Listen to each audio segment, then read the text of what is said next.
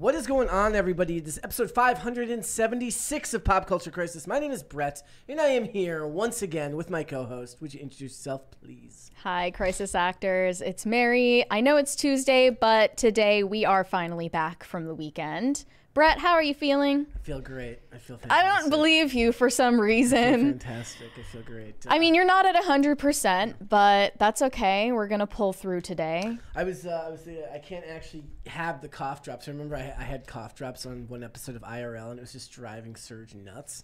Because it's like you have to pull it away from the microphone, because otherwise he makes noise.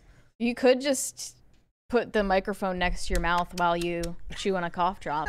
That's the show. Just 2 hours. Everyone will super chat about it. 2 hours of cough drop ASMR. We just make thousands of dollars. It would be fantastic. Do you want to turn yourself up so that we can all hear you, or are you just going to yell the whole time? I'm not going to yell. Is my audio good? My audio is good? You sound good. Okay. You sound good. Yeah, no, I'm not going to turn my audio up, though. We could do that. Maybe perhaps in the future I will do cough drop ASMR. Guys, we got a bunch of stuff to talk about today. You'll have to bear with me a little bit because I am still feeling a tad bit under the weather. I was yesterday as well. But we're going to get through this. And number one today, of course, the biggest story that was going on was, of course, the fact that Diddy's homes were raided by feds looking into a sex trafficking probe that they've been doing against him. Not just his home in LA, but his home in Miami as well. Looks like also New York and Chicago will have homes looked at in conjunction. Wow. Yeah, not just that. So this is why you don't have multiple homes. You got to have just one. Technically, he doesn't own any homes. I think it was it said the home is owned by his Bad Boy Records. Yeah. So we're going to talk about that. We've got more fallout in regards to Quiet on Set. Amanda Bynes has issued her statement in regards to this. Drake Bell has as well. And then there's an interesting topic here from Sunny Hostin. Is it Hostin or Hostin? I never know. I think it's Hostin, but maybe it's just because she's a host on demanding that Ariana Grande, speak up about this. But not just that, also other Nickelodeon stars got even more horrifying stuff to talk about. It's really disturbing, so we're going to talk about that. Also, yesterday, 1,000 Marys whooped with laughter as the show Euphoria supposedly on its way to being canceled. Yeah, it's just endless victories for Mary. Euphoria possibly getting canceled. It was I'm picturing I was home and I just hear woohoo from across the city, and I realized it was actually you cheering on the dismissal of the show. Mm-hmm. HBO's finally had enough of Sam Levinson's shenanigans. They're putting a stop to it. We're going to talk about that. We got a bunch of other stuff to get into. Again, you guys are going to have to bear with me. I'm not going to be sounding exactly 100% today, but we're going to have a lot of fun either way. So before we get started, would you hit the like button on this video, please, and subscribe to this channel if you have not done so already. We just passed 107 or 100 and how many thousand? It's 107, yeah. And the videos have been doing well despite our brief absence. So looks good. So thank you guys so much for that. Subscribe if you haven't already. Share this video with your friends, these live stream with your friends, so that more people can come in here, hang out, and see these episodes. Also, remember, all Super Chats, $20 and over. We will interrupt the discussion. We will read them right then and there. Then we will get back on topic. Perhaps you want to wish me a better day or say, I hope you're feeling better. That's something nice. For once. Say something nice, for goodness sakes. So, all right, Mary, if you're ready, then we could just get into it. Are you ready? Yeah, I think I'm ready. Okay, she's ready. Let's go ahead and get started then. Okay, we got some interesting news coming up from Marvel and Disney. Nelson Peltz blasts woke Disney, Kevin Feige, Black Panther, and the Marvels. Yes, all of those things. If you don't know who Nelson Peltz is, he is what is called what they've been referring to as the activist investor on behalf of the Trian Group that is looking to acquire board seats at Disney. And he's got a lot to say on the company itself, which I find always really, really funny because Disney opens themselves up for criticism these days because they suck so hard. I mean, I'm not a fan of Bob Iger's regime over there or anything, but this guy just does seem really annoying. I like it. He's just poking his nose where it doesn't belong. It says he's an 81-year-old billionaire. Wheel this guy to the Disney nursing home. No, I like it. No, if Disney didn't suck so bad, you can go to the big Disney boardroom in the sky. If Disney didn't suck so bad, I would agree with you. He said they say we know nothing about the movie business. We don't claim we do, but I don't think they do. With 5 big losers in a row. They lost first place in animation. They've lost first place in features. Maybe it's time to change management in those divisions. I don't see anything wrong with those statements. With that many losers in a row, perhaps it's time to try something different.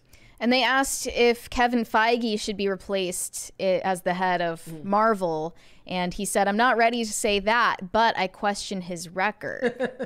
Okay. He also happens to be backed by Ike Perlmutter. Ike Perlmutter, of course, is a longtime Disney executive, Disney Marvel executive, reported to have butted heads with Feige at Marvel, so much so that reportedly Feige was ready to quit Marvel, but went above Perlmutter, which saw Iger back Feige, points out that Disney has become, quote, too woke. There's that word again. People go to watch a movie or a show to be entertained. They don't go to get a message. Well, that's absolutely true. Groundbreaking. I've never heard this take before. Yeah, but it is important to say that hearing that take from somebody worth $1 billion is different than hearing it from somebody like us. He took it further. Why do I have to have a Marvel that's all women? Not that I have anything against women, but why do I have to have that? Why can't I have Marvels that are both?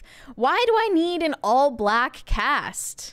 Is he talking about Black Panther? Yes, he is. I mean, the story of Black Panther would lend itself to an all-black cast, but, you know, that's just me being a centrist, I guess. Yes, marry the centrist. Yeah, I never thought I would be defending Marvel's decisions, but no, I'm with him. I guess when you get to be 81 years old and you're a billionaire, you have nothing to lose. No, so you can just say what you really think. No, the thing is when you see a company that's worth this much money and you think about how much money they could be making if they were making better decisions. They used to say this about Vince McMahon all the time. CM Punk said, Vince McMahon is a millionaire who should be a billionaire because of the stupid decisions that he makes, right? So they're saying, like, look, you're making all this money. Think about how much more money you could be making if you weren't making so many horrible decisions along the way. Mm-hmm. So, and as wanting to have a seat on the board, that makes perfect sense. Nelson Peltz insists again his fight with Disney is about the board and not Bob Iger, but it's a fine line.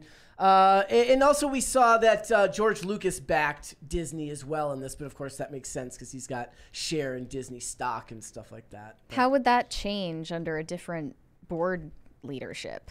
Well, I mean, what do you mean? I mean, it's not like anyone is threatening George Lucas's money. No, but the point is they're seeing like where people are drawing the line and where people are kind of planting their flag as far as who they support in this. Right now, it's Bob Iger in the mainstream Disney board, and the rest is the Trian group looking to move on. So, All right, not just that, but Henry Cavill reportedly cast in the MCU. And his role will be revealed later this year. That would be like the best decision his agent had made if this decision had been made a decade ago, but I don't know if that's. It doesn't say a great thing about Henry Cavill's career, right? No, it doesn't. It says that Henry Cavill is like down and out if he needs to get cast in the MCU at this point. Like he's kind of getting downgraded. I mean, I just don't think he needs Marvel. No, but maybe Marvel needs Henry Cavill, and well, then hopefully he took him for a lot of money. Like we were just talking about him on Friday because he's kind of seen as protecting the Warhammer franchise. Marvel is way too far gone to be protected anymore. Like it's been over for Marvel. I don't know if Henry Cavill can do anything to help that situation. I don't think any one person could do that now. Maybe it's just a cameo and we're getting strung along. The long and the short of it is what they need to understand is that normies don't care anymore. And revealing all of the third or fourth tier characters, it's not going to matter. Like when superheroes became really, really popular, yes, you could make the argument that Iron Man was kind of a fluke because Iron Man wasn't a super popular comic book character to normies. But every normie had heard of Captain America, every normie had heard of the Hulk, every normie had heard of Spider-Man. Normal people just don't care about these third or fourth tier characters, and the MCU is just down and out. It's done. As for Spider-Man, it says Tom Holland's Peter Parker will start fading away in the MCU. Peter Parker is no more, but Spider-Man lives on since he has either lost or detached himself from everyone he's ever loved. All he has to keep him going is being Spider-Man, whether the city loves him or not. The title of Spider-Man continues to consume Peter's life little by little. Peter Parker will take a back seat and continue to fade from existence slowly. Well, that makes perfect sense because at the end of No Way Home, like he had basically erased his own, like himself from the existence of his friends. So all he'll have left is to be Spider-Man. So that makes perfect sense. You mentioned the Penguin. Getting developed by DC, on the other hand, $300 million budget. Making a Disney-ass mistake. Well, my guess, if I had to guess, and I think Matt Kadish pointed this out to me, would be that when it was being made, it was COVID. So COVID restrictions and all of those COVID tests account for. But also like stopping and starting production up and over again. So yeah, that would be my guess. But $300 million budget for a limited series that you're not going to actually make any money back on because it's being released on streaming and not in a theater is insane. That's a Marvel-ass decision that I'm seeing here. Velma and Knuckles are coming out on the same weekend. Yeah. Do we have to review Velma?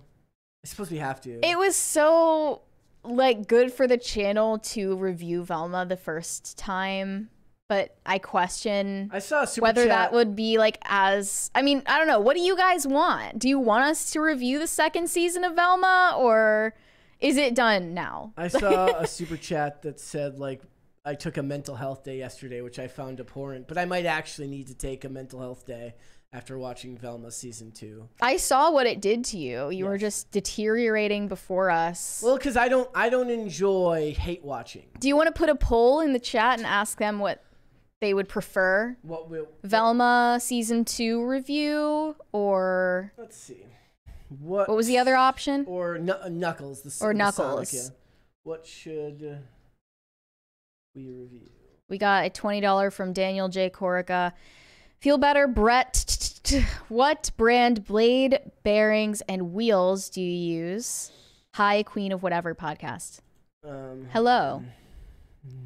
Velma. I'll let Brett know that you asked, and he'll get back to you shortly.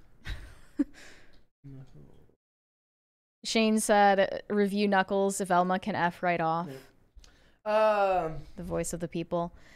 But I'm just saying, like, the rage baiting is always better for engagement, but not as good for our mental health. But what is your answer to the question? Okay, so that depends on the frames that I'm using at the time. If I'm skating Wish frames, which are a rockered setup, which allows me to skate flat on different wheel sizes, meaning 65 on the outside and 58 on the inside. I skate 50-50 wheels on the outside. Those are the 65 millimeters.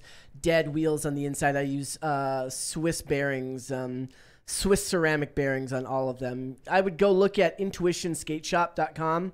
It's a really, really good shop to go and look for skate parts. But I use a lot of times, I'll just use ground control wheels, stock wheels and stuff like that. But send me a message online on Instagram or on Twitter, and I can get you more info on skate wheels and parts if you're looking for it. Okay. I prefer to do that. I can send links and stuff like that. Knuckles is winning so far, but that's only the beginning. And Sonic is all in trouble now because James Marsden is involved with James Marsden, and he's involved with all of the quiet on set stuff. Yeah, James Marsden is... It's going to make the promotion difficult. You know, when Twitter hates you last week, what do you really have to worry about you? About your reputation? Like, that's true. I don't know if anyone even remembers Quiet on Set anymore since the Diddy stuff came out again. Yeah, I mean, that's the... It's just the constant rage roller coaster. I think the job that we do is like one of the requirements is you have to kind of get used to the idea that people are going to be nothing matters. Nothing matters. Really, it doesn't. One of the things I have a lot of... I don't know if respect is the right word, but I'm always shocked by these people who every time some celebrity does something stupid...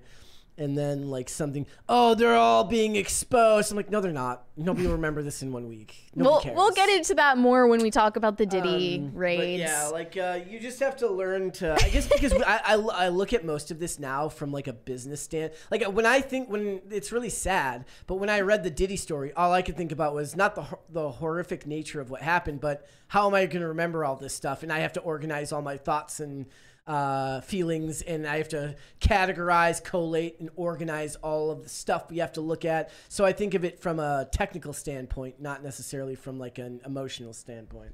Yeah, good point. All right. I don't know did I mention this on Friday? Lego, the people, the police department that was putting Lego faces over criminals. Okay, I thought you didn't, and I can't believe that this is Friday. real.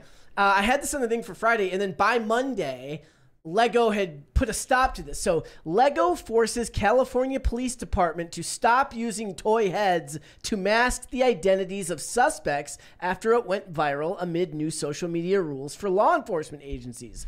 The Murrieta Police Department went viral with the humorous Instagram post, which substituted suspects' heads with their Lego equivalent. You can see it right there. Why would a police department need to have a social media presence anyway? They do.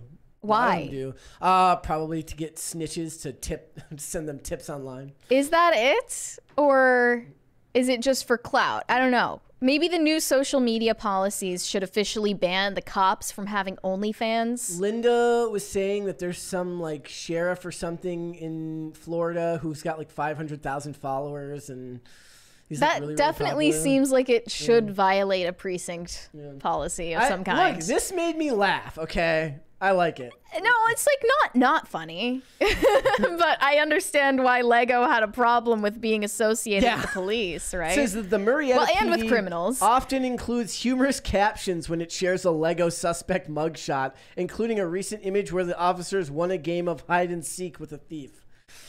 Fortunately for the officers, we were able to use GPS to locate the suspect, the cops added, saying the suspect with a sad bearded Lego for a head was tracked down using the victim's stolen iPhone that he had forgot to turn off. Well, that's just a boneheaded move right there.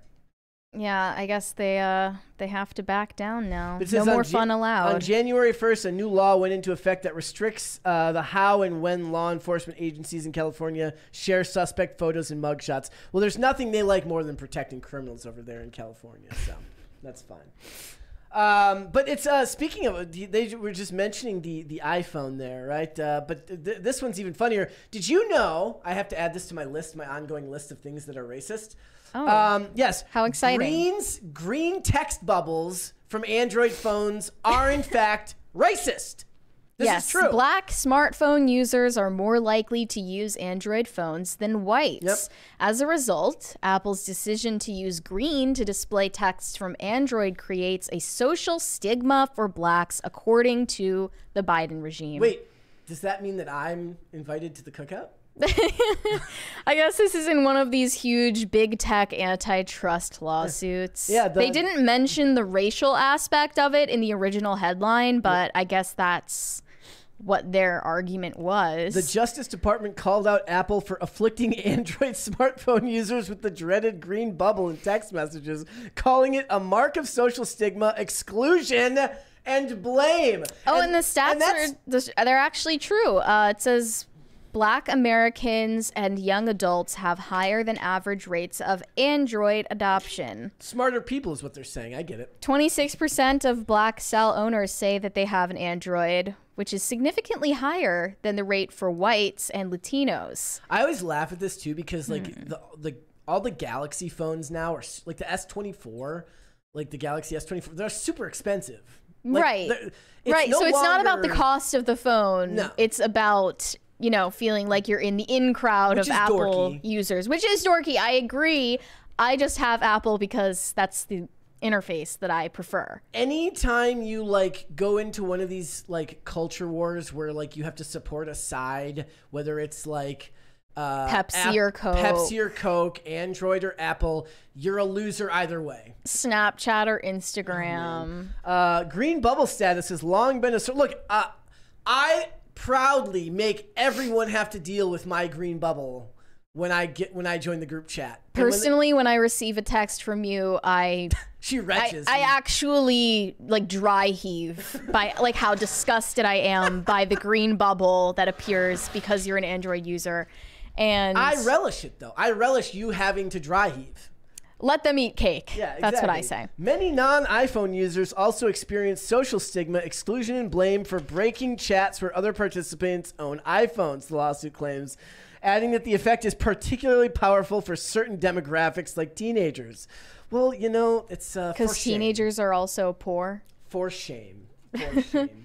I just laugh at this because this has been me for years. Also, like, it's like you have to imagine that the original photo of Bigfoot is actually probably sent from an Android phone because of the quality.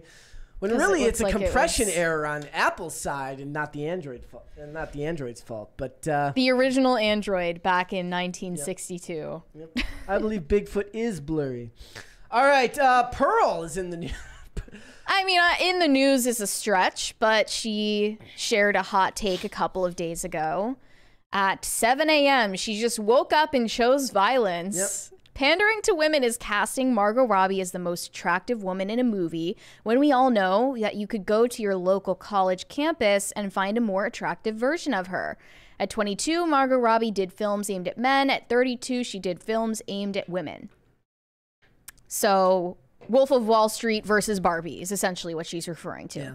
Well, then what the hell? I guess you could make the argument that, like, Justice League or Suicide Squad were aimed at men, but the Harley Quinn movie was aimed at women, I guess. Where does it drop off? Yes. Where is the wall for which audience you appeal to? I don't know. Also, you said that you don't believe that she looks that age. You said she's looked perpetually 30. Not perpetually 30. Maybe she's just kind of looked vaguely, as you said, vaguely 26 for like 15 years. Yep. As is the case for most certified hotties, is they're just kind of frozen in time for quite a while, and then they start to age. Like, you know, it's not just all. It kind of stops and then it's like all at once. Is what a lot of people say. What is this weird obsession they always have with you could go to your local college campus, you could go to your local bar, you could go to your local Friendlies in 1995, then Margot Robbie and Gal Gadot would be working there. Yeah.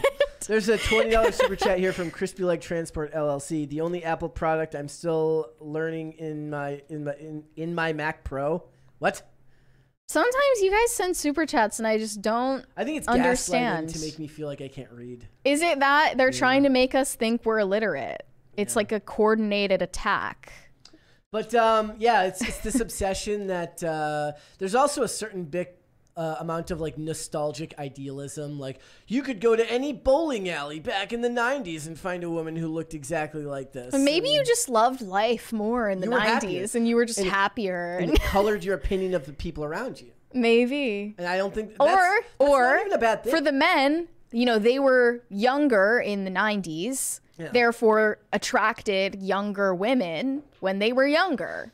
What did you see the Pearl discourse that was going around over the weekend about like women in the wall, and women were posting pictures of like themselves in their 40s to like own Pearl, and there was one. I mean, that's been going on for quite a while. There's this one really funny one where like Pearl says, "I detect neck fat" or something like that, and I had no idea what she was talking about. What? Yeah, it was like some lady posted a picture of her face, and she's like, "I see like basically neck wrinkles." Like wrinkles on their neck, and I'm just like, who has time for all this? I guess I have time for this because I'm reading it, but my goodness. Like, do you ever just feel like when I see people arguing constantly on Twitter, I wonder, like, I don't get it. It doesn't make sense to me. I have not voiced opinions on like most of the timeline happenings because they're a flash in the pan. And I feel like if you have to voice an opinion on everything, you definitely think you're much more important than you are. I can't think of anything that I like. I share like when it's usually if it's stuff with movies. If it's stuff with movies or box office stuff, because that's kind of like my lane, and I stay in my lane. It's good to know what your lane is and stay in it. But everything that's a else, virtue. like there's other things that I think about, but we are in the post-truth era where, you know, they post something and then 10 minutes later it's community noted and it's not true and none of it matters. And I kind of wonder, what is it all for?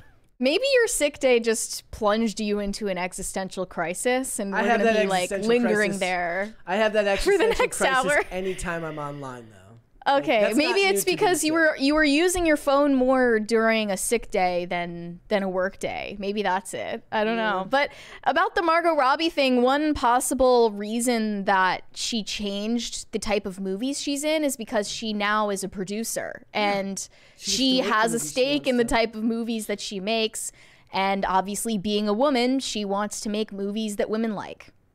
There's a $20 super chat here from Gordon Shumway. Says, I just saw an article from CNN saying if you're white and have used a GIF with a black person, you've just committed digital blackface. Our society is doomed. Well, that discourse is coming back. That was a thing a couple years ago. I remember feeling at one point naively that was like we finally reached the peak of stupidity, but my house society has proven that wrong time and time again. But that's one that they like to trot back out every so often.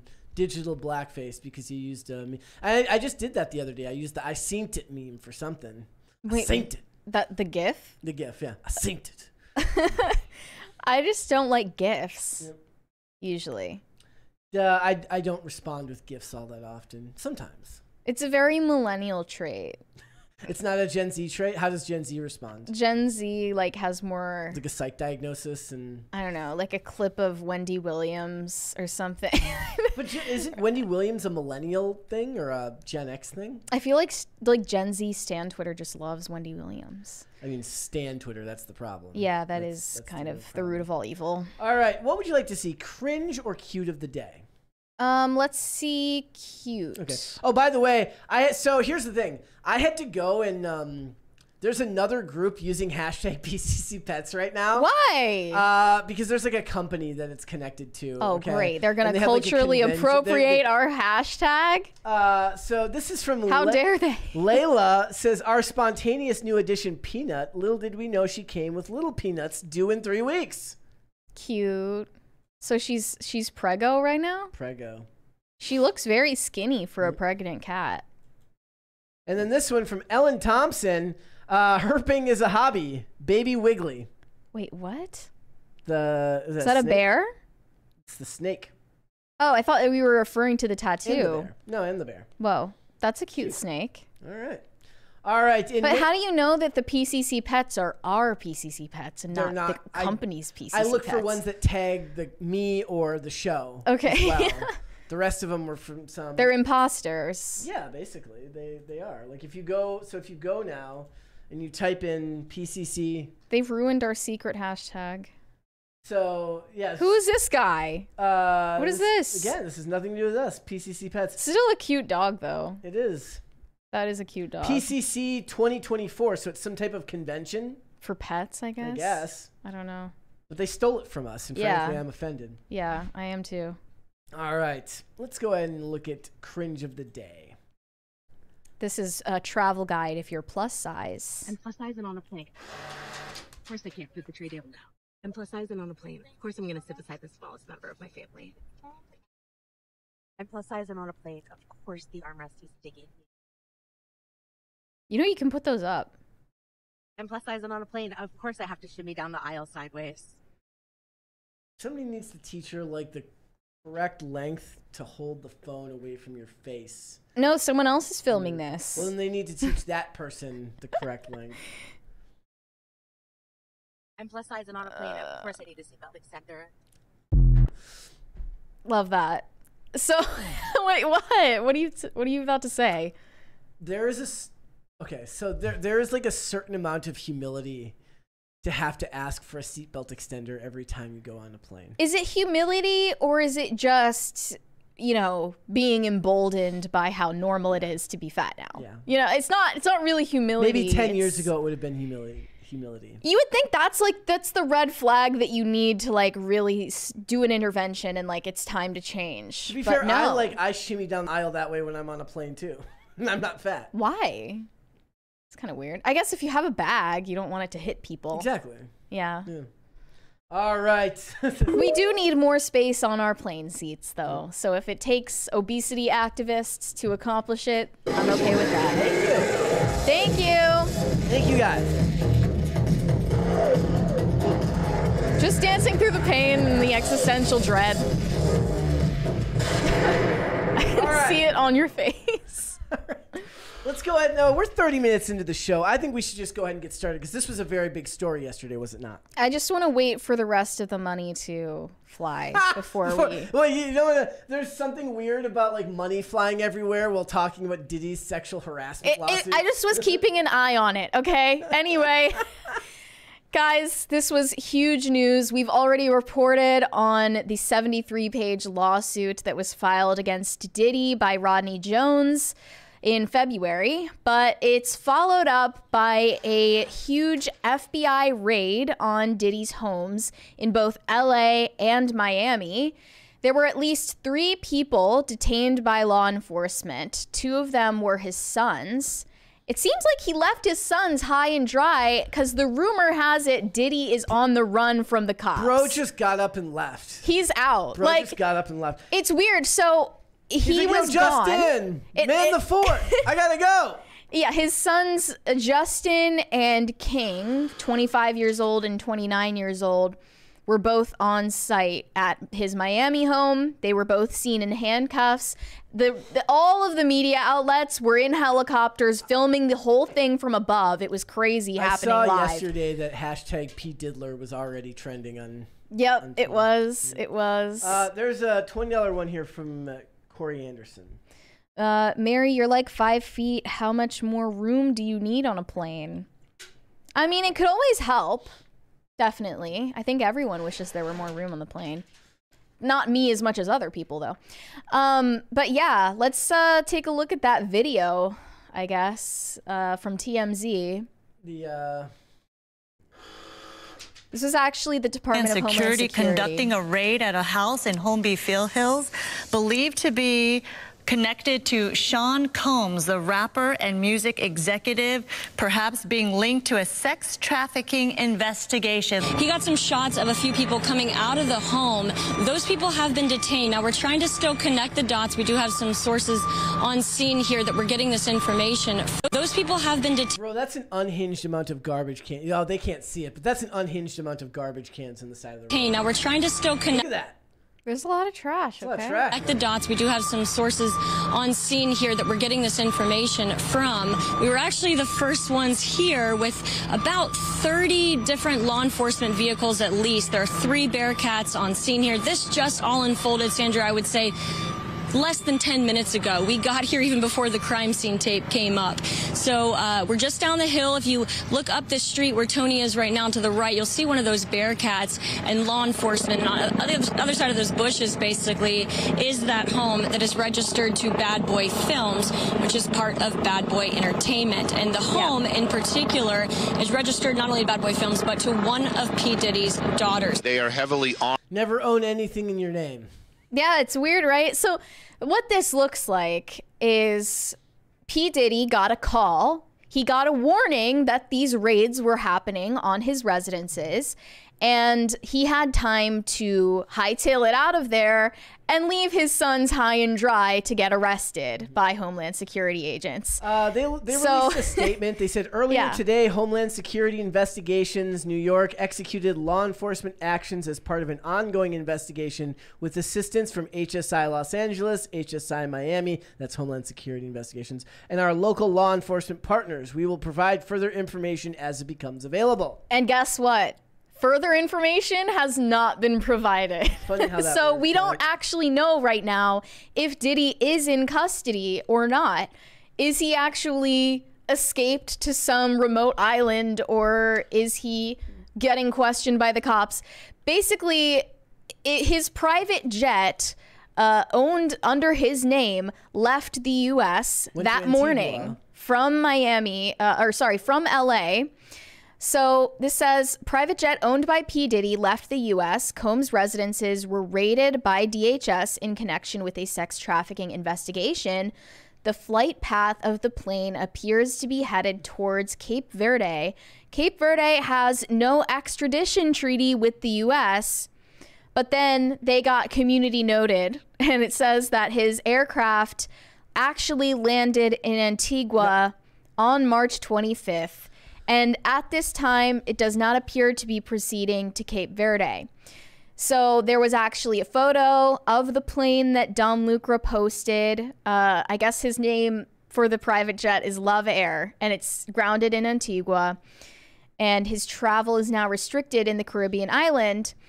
But this is the confusing part. Apparently, Diddy wasn't on his private jet when it was making its escape route to Antigua. We have this video of him. Yeah, TMZ filmed Diddy at the Miami airport. Here he is. He's just pacing around the airport, looking directionless. What's gonna happen next, Diddy? I know. And this is at the same time that the raids are going on. Like, they didn't think to put an arrest warrant out on him, or... One of the most suspicious things I saw was the fact that, you know, they did all this without knowing his exact whereabouts, which I don't buy for a second. Right, yeah. I mean, I understand that he might have gotten a warning from the feds directly. Correct. So Ian Carroll, the independent journalist who's been talking about the Diddy lawsuit, about Michael Jackson, a lot of different things, he posted TMZ filmed Diddy at the Miami airport yesterday. He can't have been on his private jet that apparently flew from LA to Antigua and Barbados today after he was raided. So my guess is they flew a bunch of videos, evidence, and maybe assets to safety outside of the US. And Diddy is still on the run, but I'm guessing they find him by the time we wake up in the morning, that is today. The most important thing to remember here, though, is Diddy was not the top of the chain. He was just the face of the operation. They're likely to try to pin this all on him and save the more important people above him. Our job is not to let them. So Candace Owens echoed this sentiment, saying the feds are currently raiding Diddy's house. They already knew what he was up to, but he's going to be the fall guy so that they can protect the people at the top of the ring. They're raiding his home to hide evidence, not to find it. That's how this works. So I'm sure that everyone here agrees that obviously the purpose of three-letter agencies is not to look out for the best interests of the American people. And this is the most high-profile trafficking case since Epstein. He's a fall guy. And we know that Epstein was also a fall guy.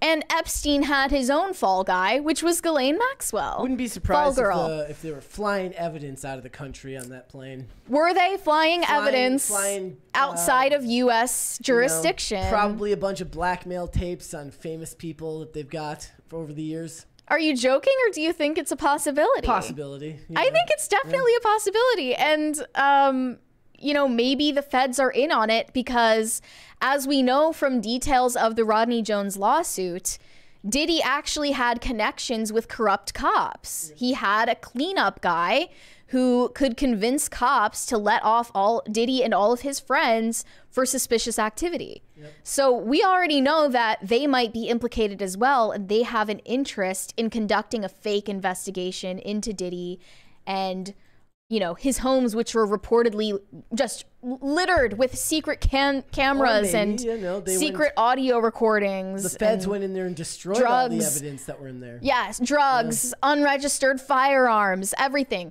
They might have been hiding or destroying evidence. There's a high probability that that's the case. I just thought it was interesting that they supposedly didn't know his whereabouts when this happened. I don't buy that for a second. I think they knew exactly where he was. Yeah. Also, people were pointing out this perfectly mirrors scenes from his old music videos. Yeah. One in the Hypnotize music video. Both of these brought me back to my childhood. Yeah. So he's on the yacht, and there are helicopters full of federal agents following him in that music video. And then, what was the other one?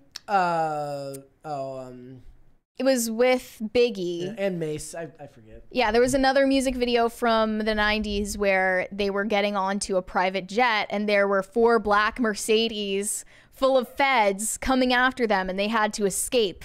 Mm-hmm. So predictive programming, it's a thing. Also, it's fair to point out that on March 25th, 1997 is when Notorious B.I.G. released the incredible album Life After Death, which I still have. Yes. Weird timing. Yep. Weird March 25th, timing. 1997. Also, 30 years to the day. Apparently, Cassie's lawsuit against Diddy was filed on the same day as Kim Porter's death anniversary. That's kind of weird. Yep. Just a lot of weird connections being made. One of them, people are talking about Diddy's connection with Prince Harry in relation to this lawsuit.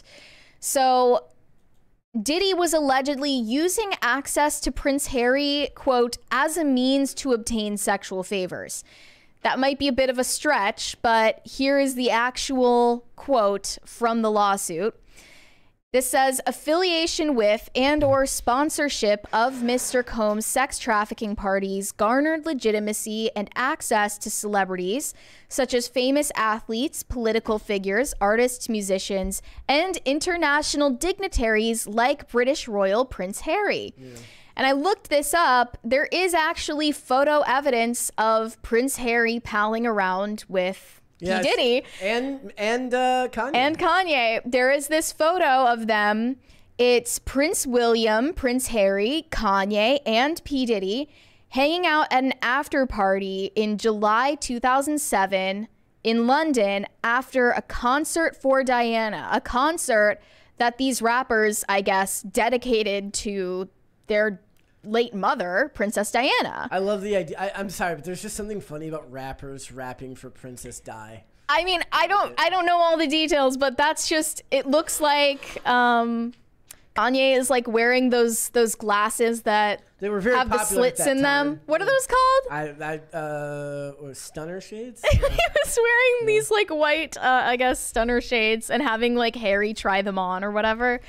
Yeah, but they were all seen hanging out at a party back then. Forgive my black-pilled nature on stuff like this, but we're never going to see the names printed on the Epstein client list, and we're not going to see justice for any of those people. If you want to know how the media works over time to craft even the narrative around a situation like this, when I went to look for photos today for the thumbnails, right? The first picture that comes up when I Googled Diddy was a picture of him and Donald Trump from like 1997. But we, as we all know, he was actually a Democrat and did stuff with Hillary and campaigned for Hillary and stuff like that. You mean Diddy was? Yes. Well, Trump also was a Democrat, right? But I'm saying that, but that's not the picture that comes up. It's not Hillary and Diddy that's coming up when you search Diddy's name right now. It's Diddy and Trump from decades before the stuff with Hillary. Right, and we're supposed to believe that E. Jean Carroll is a credible accuser.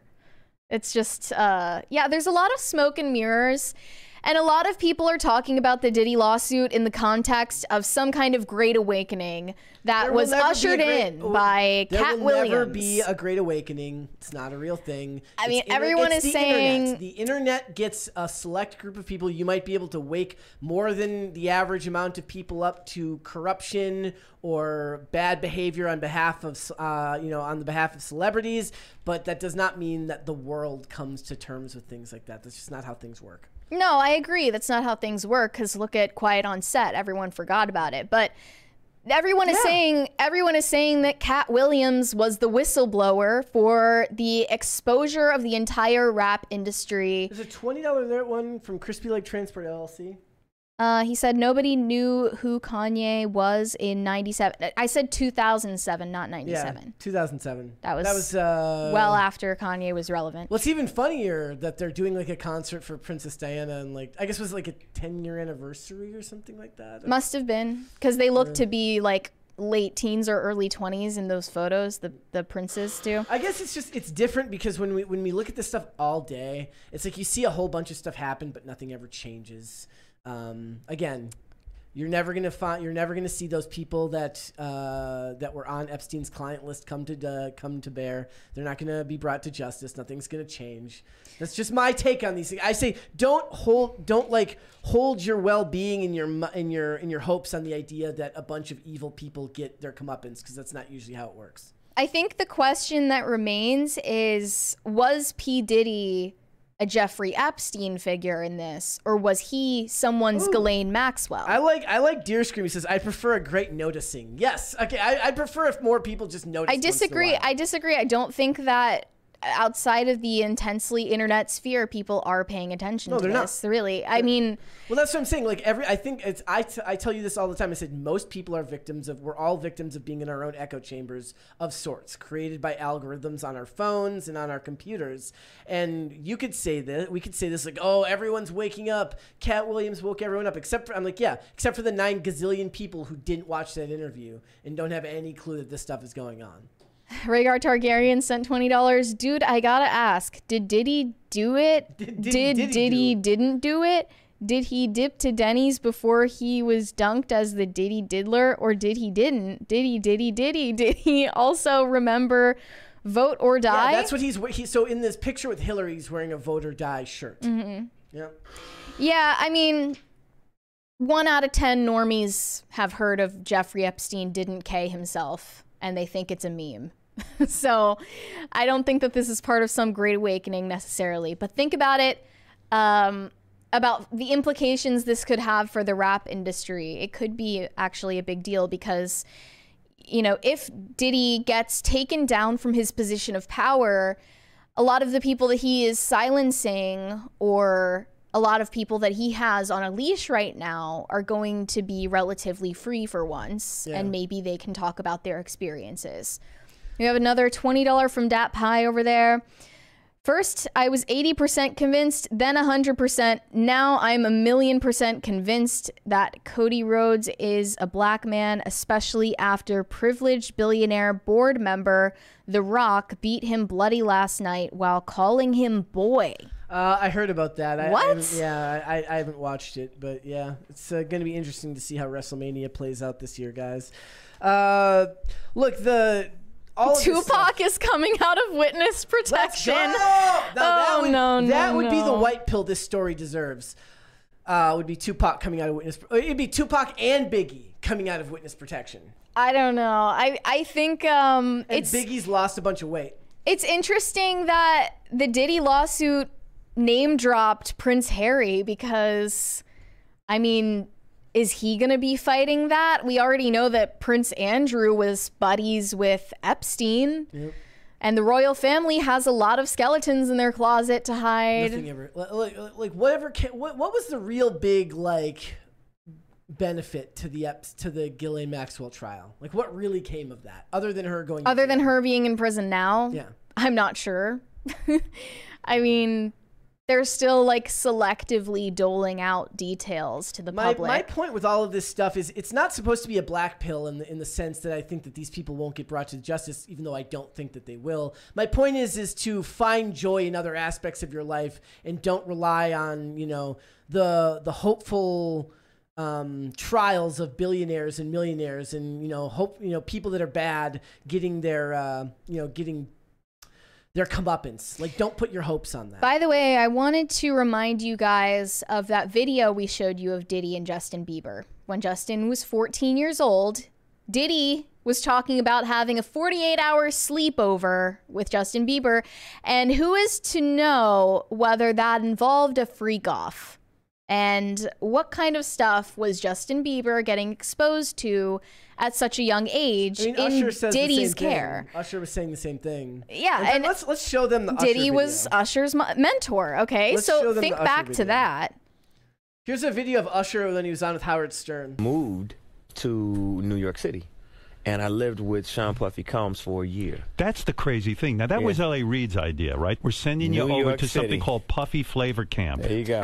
To learn some... If anybody tries to send you to something called Puffy Flavor Camp, just say no. More importantly, if anyone tries to send your kid to something called Puffy Flavor Camp... just say no. Just say no. Yeah, that's what it was called. And you're going to go to Puff Daddy's. He's going in the 90s. Do you understand what that's like? Puffy's place was like just filled with chicks and orgying like nonstop, right? No, not really. I mean, but hey, it was curious. Why I got you a lying? chance to see some things. Yeah, but you were 13. What were you seeing? I went there to see the lifestyle. Right. And I saw it. And it was but I don't know if I could indulge and understand what I was even looking at. It was pretty wild. So nobody tried to, you know, some woman didn't come along. I didn't say that. Okay. I didn't say that. What I did say is that there were very curious things taking place. And I didn't...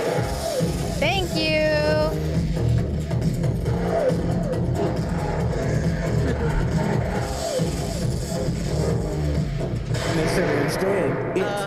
Biggie Smalls was there. Biggie Smalls was there. Lil' Kim, Craig Mack. All these people are hanging around. Yeah, man. Faith Evans. And your Jodeci, parents were Mary okay? J. Blige. They didn't know nothing about this shit. Oh. I was having a good time. You know what I mean? Does he have you doing any chores? Are you doing dishes at all? I mean, to keep you humble somewhat? Or are you just like, can you stay up till 4 in the morning with them and party? I mean, I could. I actually stayed up longer than them. Okay, on a real note, what self-respecting adult would party until 4 a.m. with a child? Seriously, like, think about the moral character of an adult who would be partying, binge drinking, and orgying even in the same building as a child. It's fair to point out, Suge Knight says, people, the raids today wasn't for Diddy. It was to destroy the incriminating stuff on powerful men. Hashtag Epstein, hashtag Diddy, hashtag Clive Davis. Yeah, Oh, but I don't know how he's tweeting from prison. I want to finish my thought about Justin Bieber because, as you can see, Diddy has a pattern of behavior of taking a young artist under his wing and exposing them to a bunch of inappropriate behavior and a bunch of drinking, drugs, sexual activity, maybe even having them participate in it. And that's just an allegation, obviously. But think about the pattern of behavior. So he has this 48-hour sleepover with Justin Bieber, whatever the hell that means. And I see this video from Stephen Baldwin, who is Hailey Bieber's father, Justin Bieber's father-in-law. He posted a video on Instagram yesterday calling out the demonic tough guys in Hollywood. So let's take a look at that. This is a comment about some of the comments, which I rarely comment, but since some folks have chosen to be obviously demonic, therefore it's not their fault. So I'm here just to share a beautiful message of hope, unconditional love, and peace. To all of the haters out there, God bless you. Pray for your enemies. Do unto others as you would have them do unto you. Even the plane doesn't want you talking. He looks evil too. A little bit. And remember, when I see you on the street, if you slap me in the face, I will turn the other cheek. But if I feel that second cheek stinging, you better run. Ooh. Unclear who that was aimed at, but still interesting to keep a tab on that guy because he's been making cryptic videos like that for the past couple months. If I see you on the streets, I'll call my brother and he'll shoot you.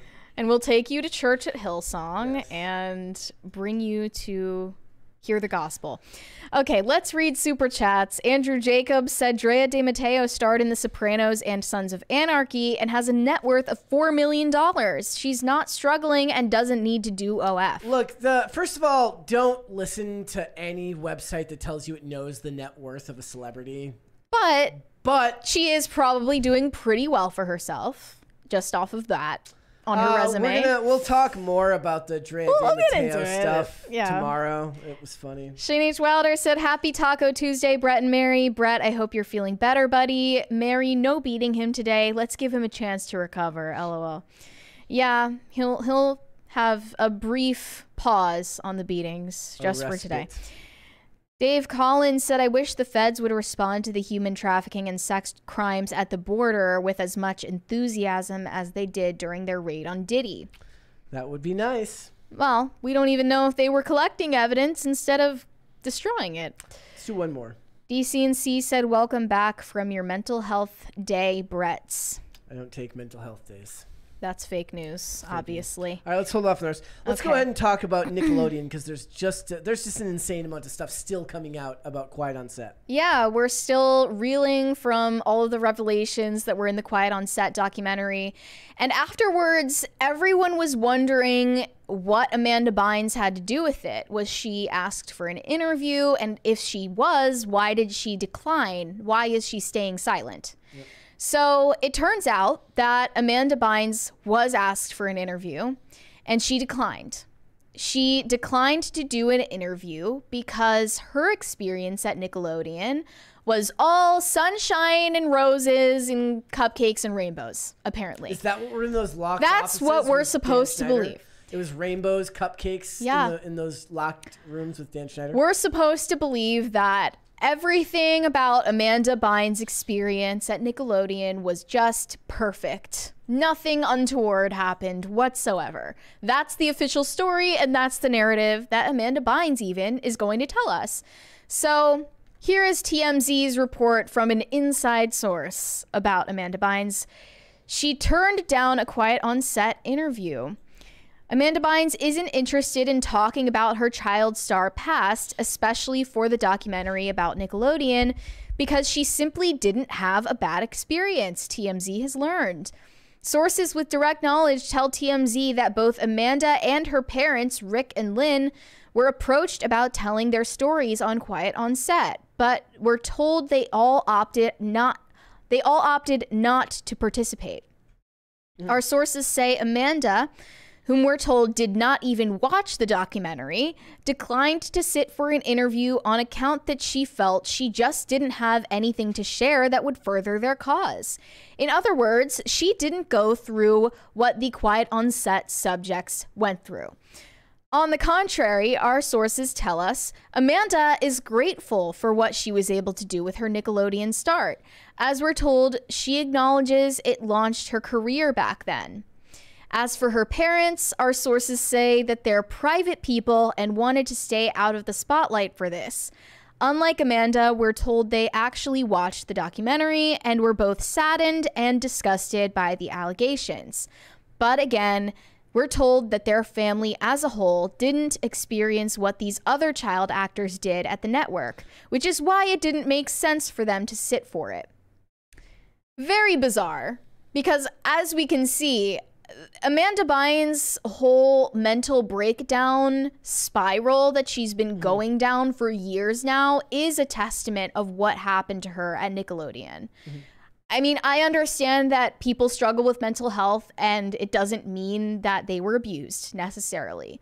But if you just take a look at what happened between her and Dan Schneider on the surface level, there's no reason that you should be that physically close with an adult who is your boss as a child. And there's no reason that you should basically consider them a second father when you fall out with your own parents. Super inappropriate how close they were. So just that on its own. And then we also saw footage of her giving Dan Schneider massages on his neck and shoulders in the documentary. So that's just what we were allowed to see. We were also told that Dan Schneider and Amanda Bynes, during the kid actors' school hours, they would go back to his office for a long period of time, and they would just be theoretically talking about scripts, talking about jokes and writing jokes together. I'm sorry, I'm just not a fool. I'm not fooled by that. I don't buy that. I just think, like, given the way that Amanda Bynes has turned out as a young adult, we can very clearly see that she had bad experiences as a child star.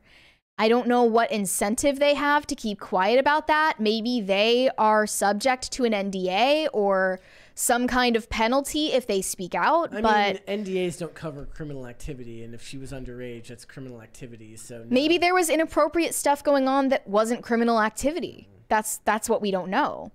So this definitely conflicts with the rumor that Amanda Bynes has been secretly speaking out for herself for years now. Circa 2017 and 2018, during the time when Amanda Bynes was still under conservatorship with her parents, she allegedly ran this account under the name Ashley Banks. And under that fake name, she talked about her negative experiences as a child star. And here is this resurfaced letter that she allegedly wrote about Dan Schneider, but then deleted. She said, "Thank you for all of your ongoing support. I don't know how any of these men sleep at night, but if there's one thing I do know, It's that what's done in the dark always comes to light. Sorry, I thought it was clever. Unfortunately, I will obviously not be making any comment whatsoever for obvious reasons. And unfortunately, I feel as though the only way that legitimate stories can make the headlines regarding blank is if others publicly speak on his behavior. Blank was truly like a second father to me, but things changed. After the second incident, I don't know if I will ever be able to have children or have the family of my dreams. I mean, what's the incentive for her to not speak on these things now? Well, it's not necessarily an incentive to stay silent. It's a threat to speak out, right? It's a threat if you speak out. Okay. Right? It's not necessarily that she gains anything from staying silent. It's that she loses something if she speaks. Or here's, a pretty easy explanation to come to. She doesn't want to revisit trauma. Like, especially not in a public format where everyone on the internet is going to be discussing something that was private to you only, or private to you and your family previously. So I found some further screenshots from this fake account, Ashley Banks. There were personal photos posted on this account of Amanda, including a photo of her alleged driver's license. Here are some claims that were tweeted from that account. That her parents and lawyer ran her verified Twitter account. We know for a fact that Britney Spears and other celebrities have no control over their social media. She had no control of her money and millions were stolen from her, nor was she allowed to freely travel. We know for a fact now this also happened to Britney.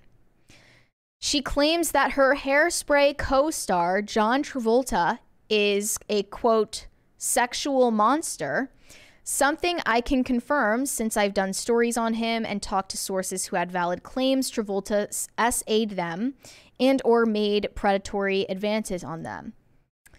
I believe Amanda suffered abuse similar to what Britney fell victim to, as I exposed in my documentary. This is Liz Crokin, if you want to look into her. She has a website that you can look into all of her work. But anyway, they show screenshots from this account, Ashley Banks. She said, "The jig is up. They used me and my talent only to have me committed and steal millions. Have you ever had to beg for your own money, make millions since the ripe age of 7, like a show dog, only for the state to steal your bones?" Here's another one. She said, he always, this is talking about John Travolta. He always had men in his trailer. I walked in on him and another male masseuse and was nearly fired. He's sick. It bothers me that John Travolta is not being treated as Bill Cosby is. John Travolta is a pervert. I know this. There was a lot on that account. And the photo of her driver's license is the most shocking part. Posted 15th of February, 2017. She said, "It's me, authentic, often imitated, but never duplicated. I refuse to be silenced. My friends know how to reach me." So I don't know what explanation you can give. I mean, I guess someone could theoretically print out a fake ID with Amanda Bynes on the picture, but it looks pretty credible to me. And Amanda Bynes is kooky enough to make an account called Ashley Banks and think that no one will pick up on the fact that it's hers. So that's just for your own investigation if you want to pick up where I left off later. Anyway, here's Drake Bell's reaction to Nickelodeon's disclaimer on Quiet on Set. They said, "We put safeguards in place to make sure that none of this ever happens again." Here's what he said. "I find their response pretty empty because they still show our shows. They still put our shows on. And I have to pay for my own therapy. I have to figure out if there was anything, if there was any truth behind them actually caring, there would be something more than quotes on a page by obviously a legal representative telling them exactly how to tailor a response." Yeah. So when I saw that that statement, "We put safeguards in place," I'm like, what were the safeguards? Yeah. Like, explain what you did. Explain how you changed the way that your network operates. Yeah. because as you can see from the stories we're about to cover later on, years later, nothing changed. Also, Ariana Grande is getting some hate right now because a lot of people feel she, as one of the former Nickelodeon co-stars who became probably the most well-known and famous and wealthy of, I think, any of them. I think she's got to be the breakout star of Nickelodeon. They've noticed that she stayed silent, and they feel like Ariana Grande has a bit of an obligation to make some kind of comment about her interactions with Dan Schneider. She doesn't. This says, The View's Sunny Hostin calls out Ariana Grande for not speaking out on Nickelodeon allegations following Quiet on Set. The co-hosts, however, disagreed, saying that Ariana Grande was a kid who may not have known about what was going on, or she publicly runs the risk of looking like grandstanding, like making the story about herself. Yeah. Yeah, I mean, that's not, it wouldn't be fair if she was to speak out. And then people said that, but it is a very reasonable explanation as to what people would say, even if it's not fair to her. Mm-hmm. You know, by saying that you're taking the attention off of what's important and putting it on yourself. That's just not something she can help because of the level of her celebrity. I guess that no matter what you do, if you stay silent or you make a statement, you're going to piss somebody off. You're going to piss somebody off. Well, if your statement is too curated, it doesn't seem organic enough. You don't seem authentic enough. And then, you know, you don't speak quickly enough. You didn't make a statement quickly enough. That's literally what we're saying about the Drake Bell stuff, though. We're saying about that Josh Peck. We're saying that Nickelodeon's response wasn't the proper response because any response... Oh, that's not comparable at all. That is not comparable at all. Saying that Nickelodeon is a company. They're not a person. In all of these respects, it's all... Yeah, but even a person is going to have their statement written up by a publicist. I mean, they don't have to. Yeah, they certainly don't have to. But I'm saying... You're speaking for yourself as an individual. Yeah. You're not speaking for a corporation. A corporation being accused of criminal activity has the obligation to respond. What would the right response have been? Like from Nickelodeon or from Ariana Grande? Would it have been from Nickelodeon? Would it have been to release like a bullet point of like all the things they've changed? I mean, it's difficult to say because if they did anything that they're criminally liable for, they literally can't admit to doing it, or else they will be ruined. Yeah. So literally there's just no way to respond to it in a way that's actually truthful. You know, if they wanted to tell the truth and basically hit the self-destruct button, I guess that would be the morally right thing to do, but no corporation is ever going to do that. Nope. So it's kind of irrelevant to even, you know, wonder what they should have said. But anyway, I don't think Ariana Grande owes anyone an explanation. I don't think she has to speak out about anything. If she wants to stay quiet about this, that's her right. Yeah. I mean, it's difficult to say because you also see that she benefited so much from what Nickelodeon did for her career. So some people would feel, you know, if there was some kind of... Are these kids still getting glaring royalties? So both Drake Bell and was saying that like they're still playing their shows. Are they getting royalties from these shows? I assume so. Yeah. I mean, most of the views are on streaming though, so that's changed significantly since those shows were initially aired. But anyway, I wanted to get into some news stories related to the documentary. There are more former Nickelodeon child stars who are speaking out as a result of the Quiet on Set documentary. Obviously, that had a limited scope. They couldn't possibly ask every single former Nickelodeon star for their experience and for their interview because at some point, you've got to close the boundaries on it. But what's interesting is that these are Nickelodeon stars from after the Nickelodeon Golden Era, even stars who weren't on Dan Schneider productions, who didn't interact with Dan Schneider. So it suggests that this is more of an institutional problem with Nickelodeon, and Dan Schneider isn't to blame for the entirety of the inappropriate conduct. Yeah. Firstly, Amber Frank played a character on Nickelodeon's Haunted Hathaways. Seriously, this is from over 10 years ago, and I had never heard of this show before. But she posted on TikTok about a horrifying situation she witnessed while working at Nickelodeon. She said, Nickelodeon sent computers over to production when we were starting filming the show. And when they were turned on, there was CP on them. Nobody was held accountable. There was no investigation.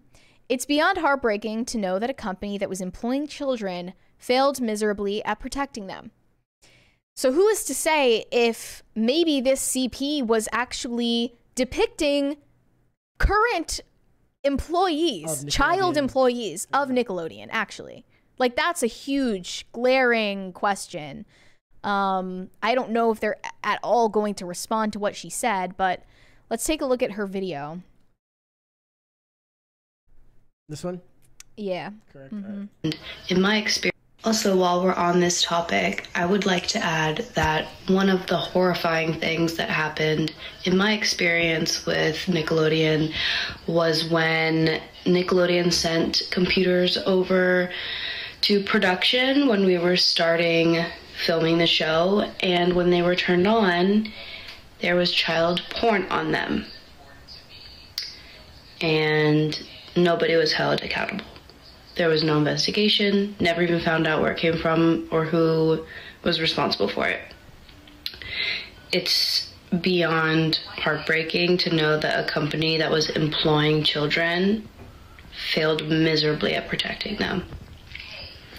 So I am sending a lot of love to all of the victims involved, and I hope that we can create a very different environment moving forward for child actors.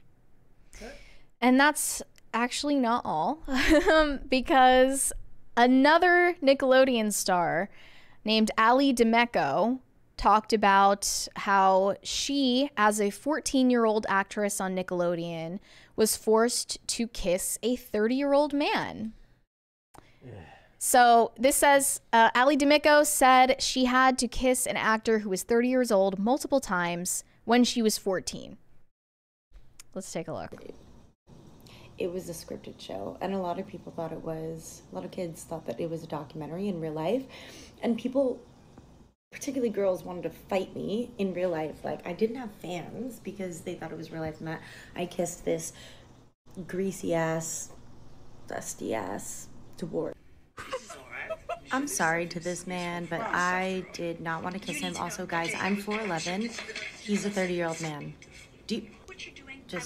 I'm sorry, I couldn't even watch it. It gave me fucking the ick. I couldn't. And it honestly gives me PTSD. I'm watching this Quiet on Set documentary, and it's talking about how integral and vital it is to create, especially when it's like a kids cast, to create an environment where kids feel comfortable to say no, or I don't feel comfortable with this. And then I'm like, yeah, maybe they do express that, though. It's also more important to create an environment that listens to the kids and actually does not make them do things when they don't want to do them, because they made me kiss this 30-plus-year-old man when I was like, what, 14, 15?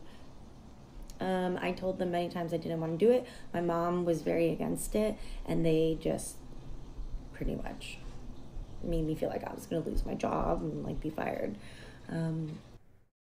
Yeah, and actually that's not the first time that she had spoken about that experience, actually. Like, back in November last year, she also made a video about this, saying that it was actually a female producer who is the one that forced her to do this scene after both her and her mom complained to production about it. I would say shame on your mom, first and foremost, because she had a problem with you doing this scene, but went along with it anyway as to not cause a stir and to continue getting paychecks from, you know, your kid's job. It's messed up on all accounts for every adult involved in that situation. And I also saw Alexa Nicholas from Zoe 101. She has a podcast where she talks about a lot of these experiences with Nickelodeon stars. $20 super chat here from Pat the Plumber says, yay, Brett's alive. Makes heart with hands. Yes. This one or this one? The first one. This one only? Okay. Alexa Nicholas showed a clip of Victoria Justice having to do the exact same thing. She was, I guess, 14-year-old actress. And this actor here, who is her love interest in the show, that's an adult. 20 years old? I believe she was 13. No, she was not. Is someone you didn't like? Of course I have. I didn't like you. But who loves me now? Me? Ew! Yo! Yeah. What the is going on? My mind. See, this didn't happen when I was there. This was the season after you. Girls. Special girl. Ew! Guys, the casting director for Zoe 101 knew the age difference, and no one went, yo, you know, crime. Isn't this an A of a minor?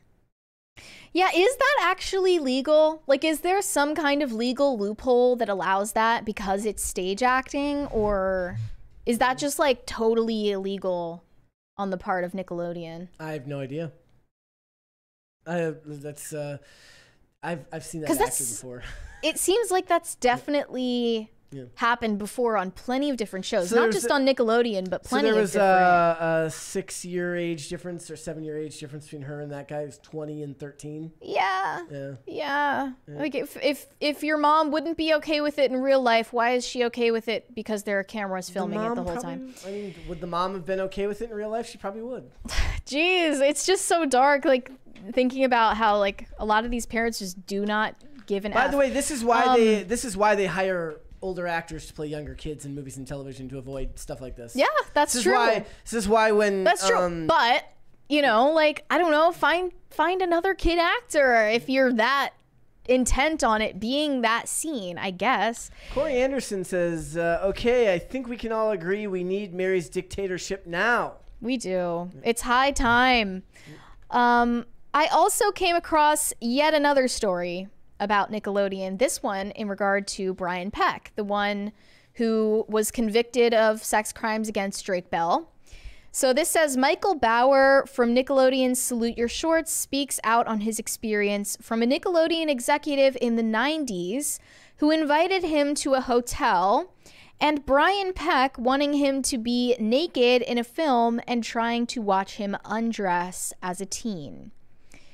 So I guess Brian Peck already had a pattern of behavior before Drake Bell showed up. Yeah, of course. Of course. Yeah. Of course. And I just cannot believe that someone this blatantly dangerous can get away with it for so long on the excuse that if you criticize me, you're homophobic. Back in the 90s. That shocks you? In the 90s, though. That excuse would work today. I know it would work today, but in the 90s, seriously, it was the 90s. How 90s was that? 90s in Hollywood is different from 90s. 90s in Hollywood is different from 90s the rest of the country over. They must be living in the 2050s in Hollywood right now. Yep. Yeah. But Michael Bauer also recalled that he auditioned for this film at Brian Peck's house. And he did, in fact, see the John Wayne Gacy self-portrait when he was at the house. Taylor Johnson. Same thing. I mean, at least Aaron Taylor Johnson was 18, but Michael Bauer was not. Maybe a good first step for Hollywood would be to stop the whole auditioning at people's houses thing. Why is this a thing? Why is this a thing? Maybe that one would be a good idea. Okay. Anyway, let's get into Super Chats. Bucky Ducky said, "Happy Monday, Brett. I hope you're feeling better." Not when he's being gaslit, he doesn't. Exactly. Shane H. Wilder said, "Brett, get some Fisherman's Friend. That'll clear you up in a couple of hours. They taste like crap, but they work." What is that? I have no idea, but my sinuses are fine. It's not my sinuses. I just had a really, really bad sore throat, and my body just felt like shit yesterday. Corey Anderson said, "I'm not reading that." He also said, "I made the mistake of going into Mary's Instagram comment section. I'm sorry for what you have to deal with, Mary." What is he speaking about? Something in particular? I don't know, because I'm not reading the comments. Yeah. So you're the one who has to deal with it. Yeah. I don't have to deal with it. Do one more. Shane H. Wilder said, "Review Knuckles. Velma can F right off." Yes, well, where's the poll at right now? 73% are saying review Knuckles. Here's the thing. You guys are going to say Knuckles because that's what you want to want. But what you really want is the Velma review. It is. I mean, let's face it. Bad news and hate hate destruction goes farther than stuff people like. Yeah, it's true. Guess what gets more views? Movie reviews that you like or movie reviews that you hate? I can give you the answer to that. It's movie reviews that you hate. Black pills are definitely in higher demand than white pills these days. High Voltage 75 said, all that sugary cereal destroyed your health, Brett. Mary tried to warn you. No, it didn't. Fuck off. Okay, you looked at me when you said that, and I was like, whoa, that was personal. Do one more. Corey Anderson said, sweet, I'm black. Okay, then. Well, congrats, I guess. Well, let's hold off on the rest. It's time for Mary to celebrate because it looks like Euphoria is being canceled. It is time to celebrate. We got some great news. It looks like the show on HBO, Euphoria, might be canceled permanently. Now, that's just the rumor, but here's what we're going off of. Filming season 3 for Euphoria has been indefinitely delayed. Mm-hmm. And that could possibly mean the show is just done for good, because basically the stars of Euphoria don't need Euphoria anymore. Yeah, as you say, it's probably they just can't afford Sweeney and Zendaya anymore. I mean, they can't afford these stars. These stars are too busy and booked to be doing this show anymore. Sam Levinson is in the doghouse with HBO right now because he messed up so badly on The Idol. Everyone hated The Idol, and it was just rife with scandals and problems. So he's already in a bad position with HBO and has less power there than he had before The Idol. Mm-hmm. So it turns out that for the rest of the year, at the very least, all of the cast members have been given permission to pursue other roles. Here's another thing. All of the cast members are looking less and less like high schoolers by the day. So you're going to have to change the entire timeline of the show to make it make sense. Well, that's what they said on Discussing Film. They said Euphoria Season 3 will be moving from high school to adulthood. It is planned to make the show's edgy theme of sex and drugs less risque. Risky. Risky or risque? They said risky. I don't know what that even means. Is this just like Sam Levinson getting spanked by HBO because he went too far? Adults doing drugs and having sex is more acceptable in movies and television than kids that are under 18. So why exactly? When they do it with kids that are under 18, it's kind of done with the understanding that back in the day when they would show drug use and sex in high school sex, it would be like a PSA, don't do this or else. You know, this is bad, don't do this. Whereas what they were showing was nothing like that, right? So when you do it with kids in college, you're not expected to hold to that same standard. I mean, you're not really expected to hold to that standard anymore anyways. But, like, you're allowed to get, you're probably going to get away with way more, and there's going to be way less critique of college kids behaving that way than high school kids. Well, on top of that, they also had a death in the cast. Angus Cloud died of an overdose. So he had this beloved character that's now not going to be in it anymore. They also had another cast member just leave the show because she got into a fight with Sam Levinson, Barbie Ferreira. So Barbie Ferreira got in a fight with Sam Levinson, left the show permanently. So you don't have her anymore. Sydney Sweeney's career is booming, and she probably doesn't want to waste her time with this anymore. Zendaya as well. Like, Zendaya was already the most famous person on the show. Zendaya has better things to do as well. Jacob Elordi as well. I mean, Jacob Elordi is also doing well with his career, so he doesn't need Euphoria anymore either. Mm-hmm. The only one I can think of who actually still needs this show is Alex Demi, and if you ask why, it's because you haven't heard of Alex Demi. Yeah. So, which explains why she needs it, or why they need it. Exactly. But I offered my take on this. It's just my prediction that Euphoria is going to get canceled after this. Mm-hmm. Because if you're not even providing like a timeline for when they're going to resume filming, it seems like chances are it's just over for this show. So I said, I'm happy Euphoria got canceled. It's a shame that this obscenity got greenlit in the first place. Sam Levinson is about as psychologically depraved and porn-addled as Dan Schneider, except he's much worse at hiding it.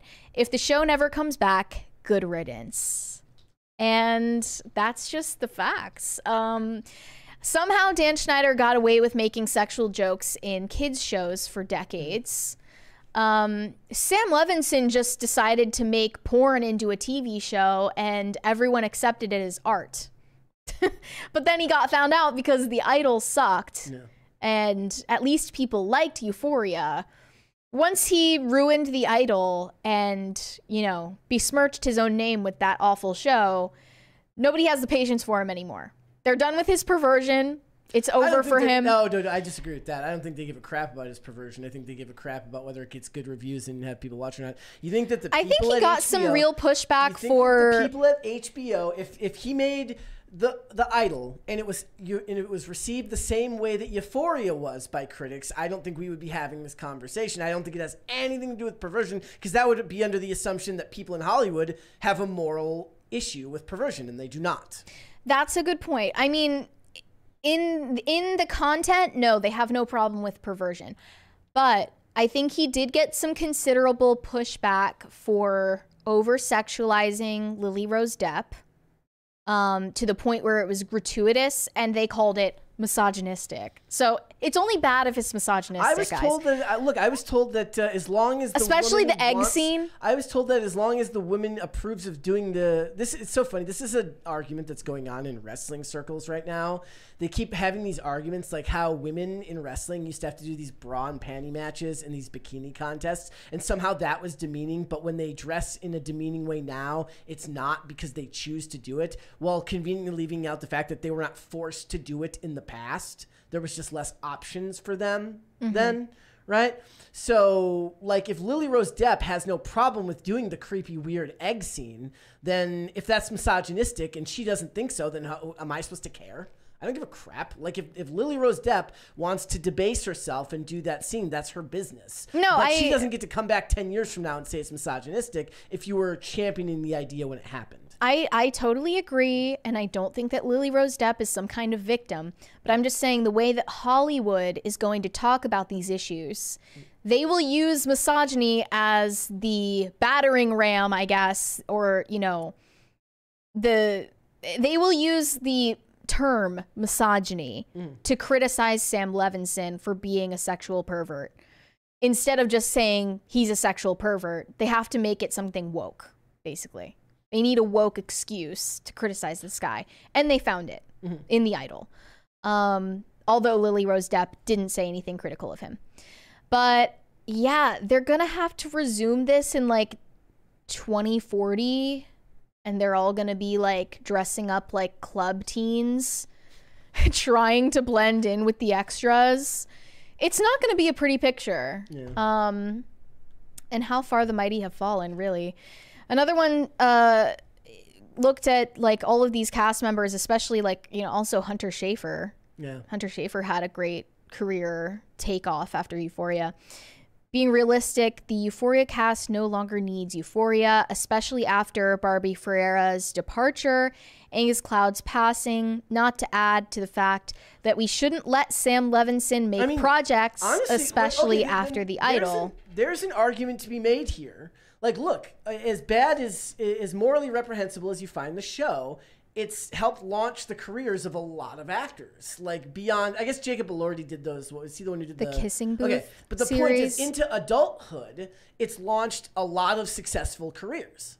So it's indicative of where the culture is. That people are like, oh, I'll watch this show and then I'll go follow them to whatever projects they're doing now. Zendaya was already kind of famous beforehand, but Sydney Sweeney, Jacob Elordi, Hunter Schafer, I almost said Hunter Avalon, Hunter Schafer, and others, right? That's, I think they'll look to make more shows like this, not less. I don't think that they have any problem with every year coming up with some subversive new idea for something that's going to be morally reprehensible. I mean, I just love how they think that sex, drugs, and degeneracy is subversive in 2024. What they call subversive. Like, they really think that that's subverting our expectations. Yeah. We're gonna do something that you've never seen before. teens having sex and doing drugs. Well, I guess the subversive element to them would be the fact that it's not done as a PSA. And they're gay. And they're non-binary. And they have an OnlyFans. Like, the whole thing is just such a joke to me. It's really not meant, clearly, it's not meant to appeal to Gen Z. Because this has nothing in common with what Gen Z experiences. What would a Gen Z TV show look like? You really can't make a TV show out of a life that's so boring and dreadful, can you? Can you make a TV show about someone whose entire existence 13 Reasons Why belongs on Tumblr and on Stan Twitter and arguing with people in comment sections? Yeah. Can you and making TikToks? You can't really make a TV show about that. Yeah.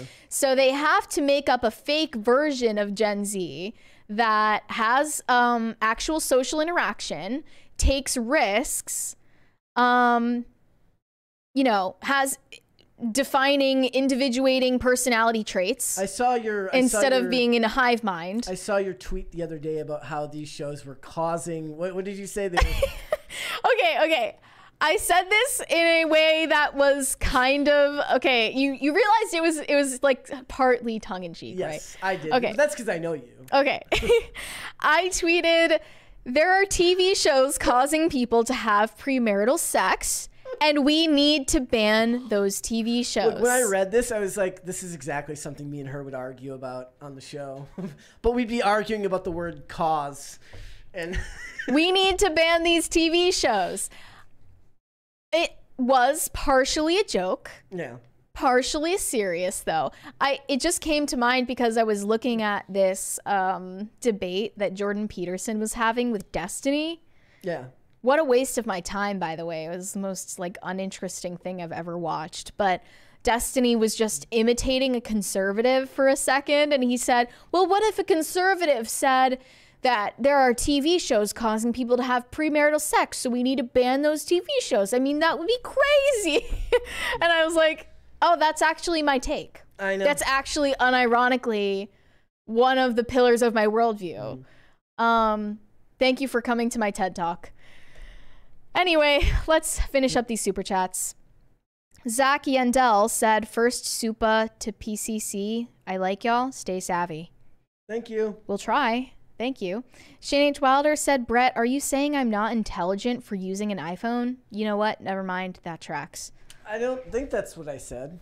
Is that what I said? Can you only understand an Android if you have a certain IQ? Probably. Is that what's going on? Manic Mustache said, Pearl just big mad because she was cast for that Untouchables reboot. What? I have no idea. I'm guessing. I don't know what that means. Corey Anderson said, hey dudes, if you got married, would you share that info with us? In reference to what? If you got married, would you share that info with people who watch this show, I guess? Oh, like if I got married? Yeah. Yes, I would share that with you guys. Of course I would share that with you guys. Yeah. Of course. I mean, it's not like you would be invited to the wedding, yeah, but maybe I'll live stream the wedding from a camera in the... Oh, you'll wear the Apple Vision Pro goggles, and you'll live stream straight to the PCC channel. First person That view. is what we'll do. That's what we'll do. If and when I get married, that's what's gonna happen. And as for me, I guess I just wouldn't think that hard about it. Big Dave sent 99 cents without a message. Thank you for that. 200 Watt Studio said, girl on plane. Of course I don't have to eat less. I'm a plus size traveler. Of course I don't have to eat less. That if there's any social media trend I'm over, it's the I'm this. Of course this. I want all of those people to be banished to the gulag. If you're making one of those videos, straight to the gulag. I'm a TikToker. Of course I'm in the gulag. Yep. 200 Watt Studio said, didn't Diddy infamously buy Bieber a Lambo? Was that part of that video? The video of them talking outside the... I don't think you can... Is that it? I feel like he just said that he was going to let Justin use the Lambo when he turned 16 or something. I don't know. Justin Bieber at 16 did not need anyone to buy a car for him. No, he already had plenty of money. He was definitely, in the position to buy himself a car. I watched, somebody posted a clip of one of his old music videos I think it was for the song Company. And there's this part, It was a good song. There's this part of the video. It's like a tour video, and he like jumps onto like the back of a truck at a venue, and then runs across the top of it. I'm like, oh, he probably owns it. That's why he feels like he can just jump on. Like, it's like a van. It's like a moving type van. And I'm like, so he just walks down the glass. And I'm like, it's because to him, a $60,000 car is as much as what I spend on an energy drink. So he doesn't really it doesn't really compute that that was money that could have been, you know, saved. When you're a teenage multimillionaire, the world is your playground. Exactly. Basically. It's good that he got that out of his system, though, and turned relatively normal. I feel like you can kind of give Haley credit for that. It's not common. Not God? That, well, I mean, you can see that he was Christian before he met Haley, right? So maybe it was getting married that caused him to find some normalcy and routine. Maybe what it is, she threatens him. She's like, look, Alec will just come by. Alec's gonna get you. Yeah. My Uncle Alec is gonna get you. Maybe it's that. Shane H. Wilder said there's fat and then there is damn. She's in the latter category. Oh, you mean damn, like you think she's attractive? That's what you mean, right? No, that's not what he means. Is that He's what you referring mean? to the movie Friday. 200 Watt Studio said is Combs in custody. Not yet. Custody. We'll have to wait and see. Hopefully, Brett, do you get it? I got it. I can read the spelling. It's okay. I don't feel well enough for this shit. Let's. Okay. Andrew Jacobs said bad boy for life in prison. Ah, well, you know that's a fair point. 200 Watt Studio. Did he or didn't he? Did he do it? I think Diddy might have done it. You did. Shane H. Wilder said when TMZ is the only 3-letter agency that knows where Diddy is, then something is rotten in the state of Denmark. Nope, it just proves that private sector can always do it better than government. Sorry.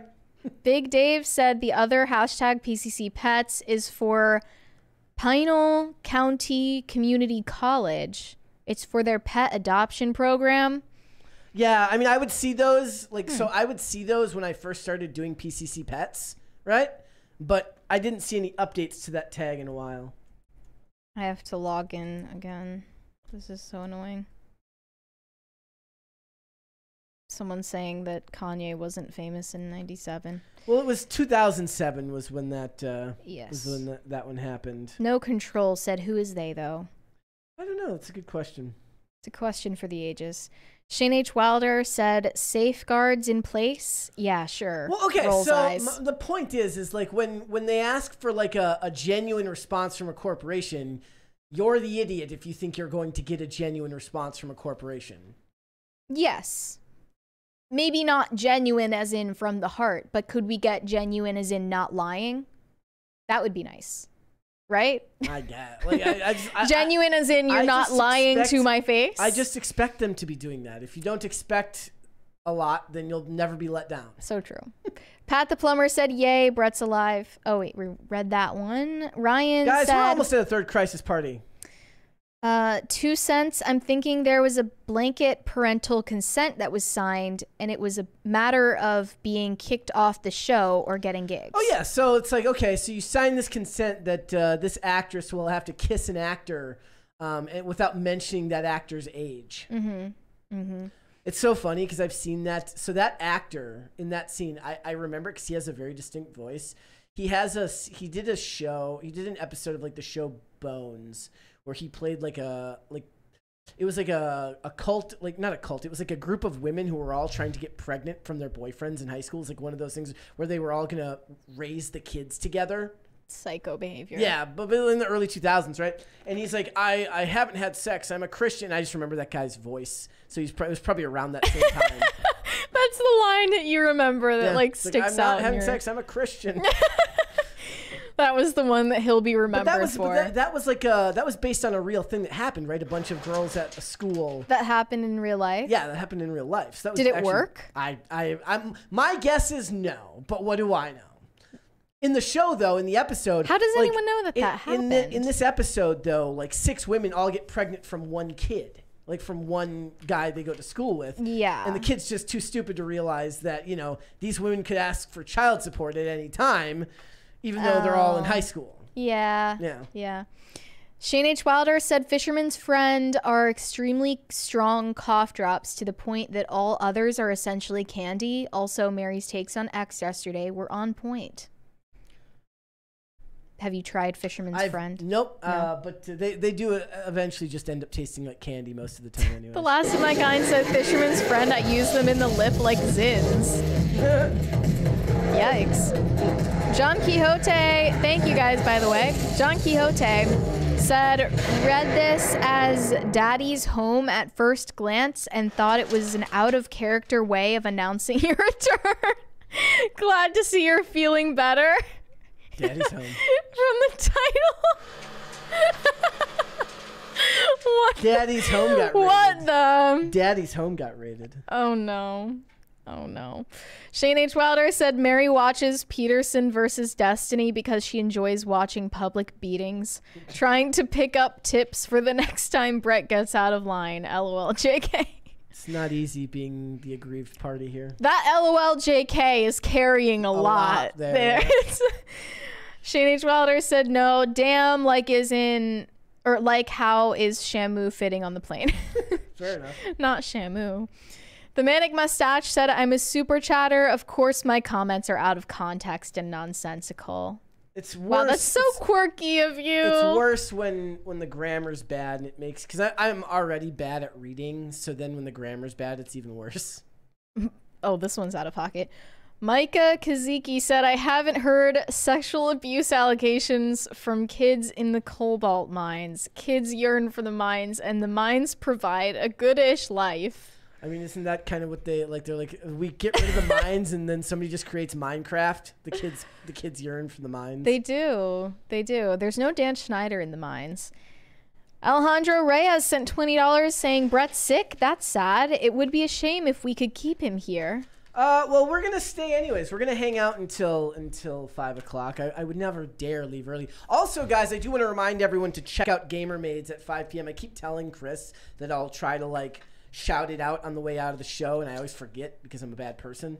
But it takes the viewers there anyway. They don't have a choice. But they should check it out. But you guys are welcome to keep me here with Super Chats. I will happily do so. What do you think out of all the stories with the Diddy stuff, which part do you think is the craziest? I really do think that they were putting evidence on those planes and then just even if it's not. You laughed at the idea when I said it at first. No, I'm like off air. You were like, oh come on, they have evidence on the plane.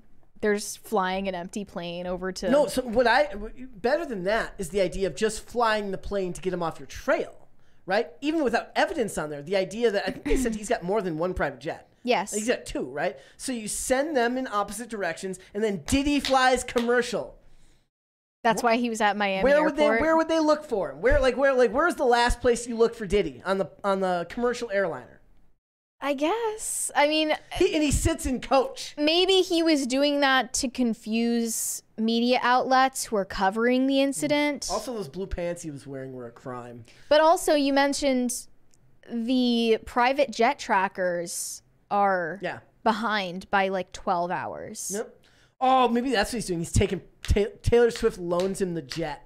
But that's how I know it was real, because his private jet flew out of LA at 9 a.m. yesterday morning, LA time, obviously. Yeah. And then I found out that happened way like later at night last night. So actually that checks out.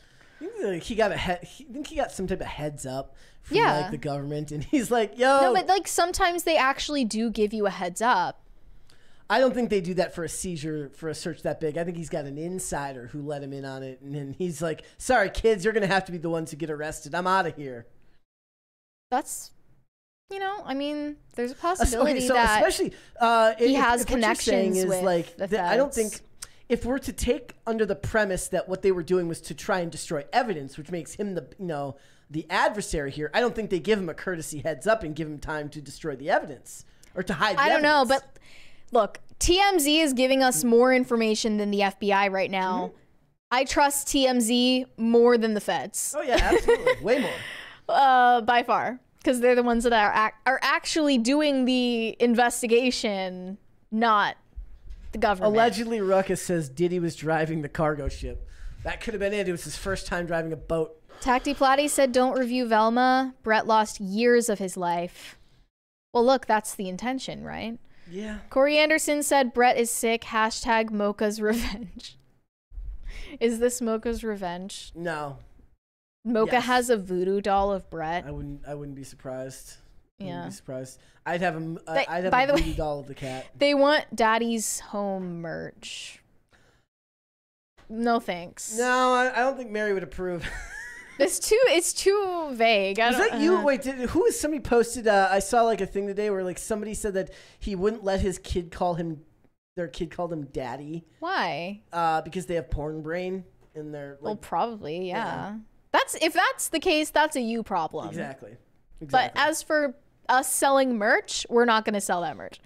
DCNC said, you got COVID, Brett. Where's your GD mask? Yeah, Mary doesn't say that. In fact, I try to keep taking the Lord's name in vain to a minimum on this channel most of the time. I do pretty well. We love that for you. I do pretty well. Yeah, you do. Not doing that.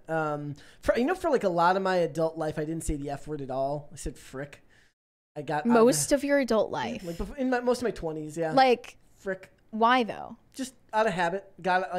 I had a friend who didn't say it, and it kind of caught on, and so I stopped saying it, and then didn't pick it back up until he moved, and then I wasn't around him as much. But you said all the other curse words? Probably. No, I mean, there's ones that I don't use a lot, but yeah. Did you curse around your parents? No. My mom probably. That's definitely a white kid thing. I didn't curse at them. No, not at them. No. I don't know if my dad probably would have called out some cursing earlier on. I think I pretty much started getting away with it at like 16 or 17. That's fine. But look, I didn't do anything bad. So, yep. You pick your battles, right? Shane H. Wilder said, guys, Brett didn't have Sheetz tacos all last week. He's not sick. He's suffering from withdrawals. That's completely plausible. Actually, you're putting together the evidence, and yeah, I'm willing to believe it. Nah, I did watch a video of the girl who does Gal vs. Food, who she eats like the 12 It's disgusting. Krispy Kremes. What I hate about it is that she doesn't even eat them normally. She like smushes food together to compress it, and it looks disgusting. But she's expanded her content now. Now she makes like cooking videos where she starts cooking like food. Normal amounts of food. Yes. Wow. But because the videos aren't about how much she eats, it's about making the food. That's good. Yeah. I got Alejandro Reyes for $10 says, "What are the chances someone in Diddy's circle didn't ATK or K someone? What does that mean?" I don't know what the ATK is, or is the K is K kill? Attempt to kill or kill someone. Attempt to kill. Probably. I mean, we can't know that for sure. Well, look, one of the allegations in the Rodney Jones lawsuit is that he actually did attempt to kill someone at one of their producers' camps during the making of his album. Yep. And that his son was involved in it, and that his cleanup guy told the cops that this guy who got injured was injured, he was shot in a drive-by shooting rather than in the bathroom by Diddy. So that is actually one of the allegations. It is crazy. Which we'll find out, I guess. How much of like rap music in the late 90s really was just the commercialized like art of violence. Like committing crimes and glorifying crimes, and people like me from the suburbs who like enjoyed listening to it. Is it glorifying it, or is it just not condemning it? It glorifies it. Yeah? It glorifies it. Yeah. Yep. The Manic Mustache said, when my dad's spot got raided back in the 90s, my grandfather made sure the kids were clear. At the very least, Diddy did definitely do some dirt baggery. Well, then he should have made sure the kids were clear and not leave the kids at home during the raid. Well, to be fair, the kids are adults. Yeah. The kids are, Justin, I think, is 29. King is 25. If they're committing crimes with their dad, that's on them. Yeah, but the dad should still put self-sacrifice in front of that, even if he is pushing them into It seems like he just doesn't care about anyone but himself. I remember when I was staying at a friend's house in Philadelphia. I think I've told the story off air before, and his place got raided by the DEA in like 2008, and I just remember it was really funny because they come in there and like they knew exactly who was going to be there. Except for like 2 people, because I had just gotten in town, so they didn't know me, but they had my description and everything, and I didn't know anything about what was going on at this time. And he didn't get arrested for anything. They didn't find anything, but it was really funny because they basically ushered us all out, made us IDs, spread your legs, pat everyone down, see what's going on, and then I'm picturing them doing that to these kids here, except for they're doing it in this however many $1 million mansion. Next to the pool. Next to the infinity pool. Hands on the pool. Hands on the pool. They like jump into the pool. Hands on the... There's like a secret escape hatch in the pool. Hands on the cold plunge. Hands on the cold plunge. Yeah. So bizarre. Shane H. Wilder said, I sound like Father Mike until the F-bombs drop. There you go. Yeah. You know, I don't think there's anything wrong with a little spice. Shane H. Wilder, gosh, golly gee, LOL. Let's get a 4th crisis party. It would make up for the fact that I didn't come into work yesterday. So, here's the thing. The problem with being sick is it's not so much that you feel, it's not just how crappy you feel, it's how much it fucks with your sleep.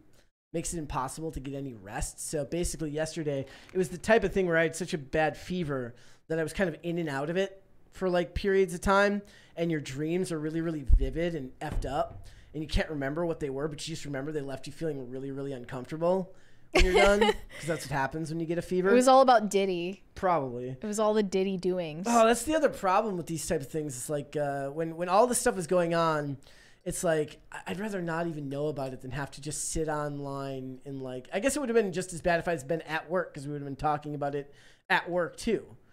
Well, the annoying thing about it is these things always come out after we're live anyway, so we would be covering it today anyway. Yeah. Well, what time did this come out yesterday? I started seeing things about it like at least at 6 p.m. Okay, so it wasn't earlier? I thought it was, okay. I don't think so at least, but maybe I just wasn't looking. Chapter 1 says, Brett, did you get vaxxed? No, I have not been vaxxed. I didn't work anywhere that required me to do so, and I think I had COVID. I got really sick right at the start of COVID in like November of 2019, like 7 days of pure hell sickest I've ever been, and I think that was probably the only time I ever had COVID. Otherwise, I go by I live by the philosophy that if you don't address it, it can't hurt you. So I've been sick since then, but if I don't get a test that says I've got COVID, then I guess I don't have COVID. I don't think I've had it, to be honest. Or if I have, like, obviously I've gotten colds since 2020, but if any of those were COVID, everyone is being super dramatic about nothing. Yeah. That was my philosophy. But also, my answer to that is like, no, but also like none of your business. You know what I mean?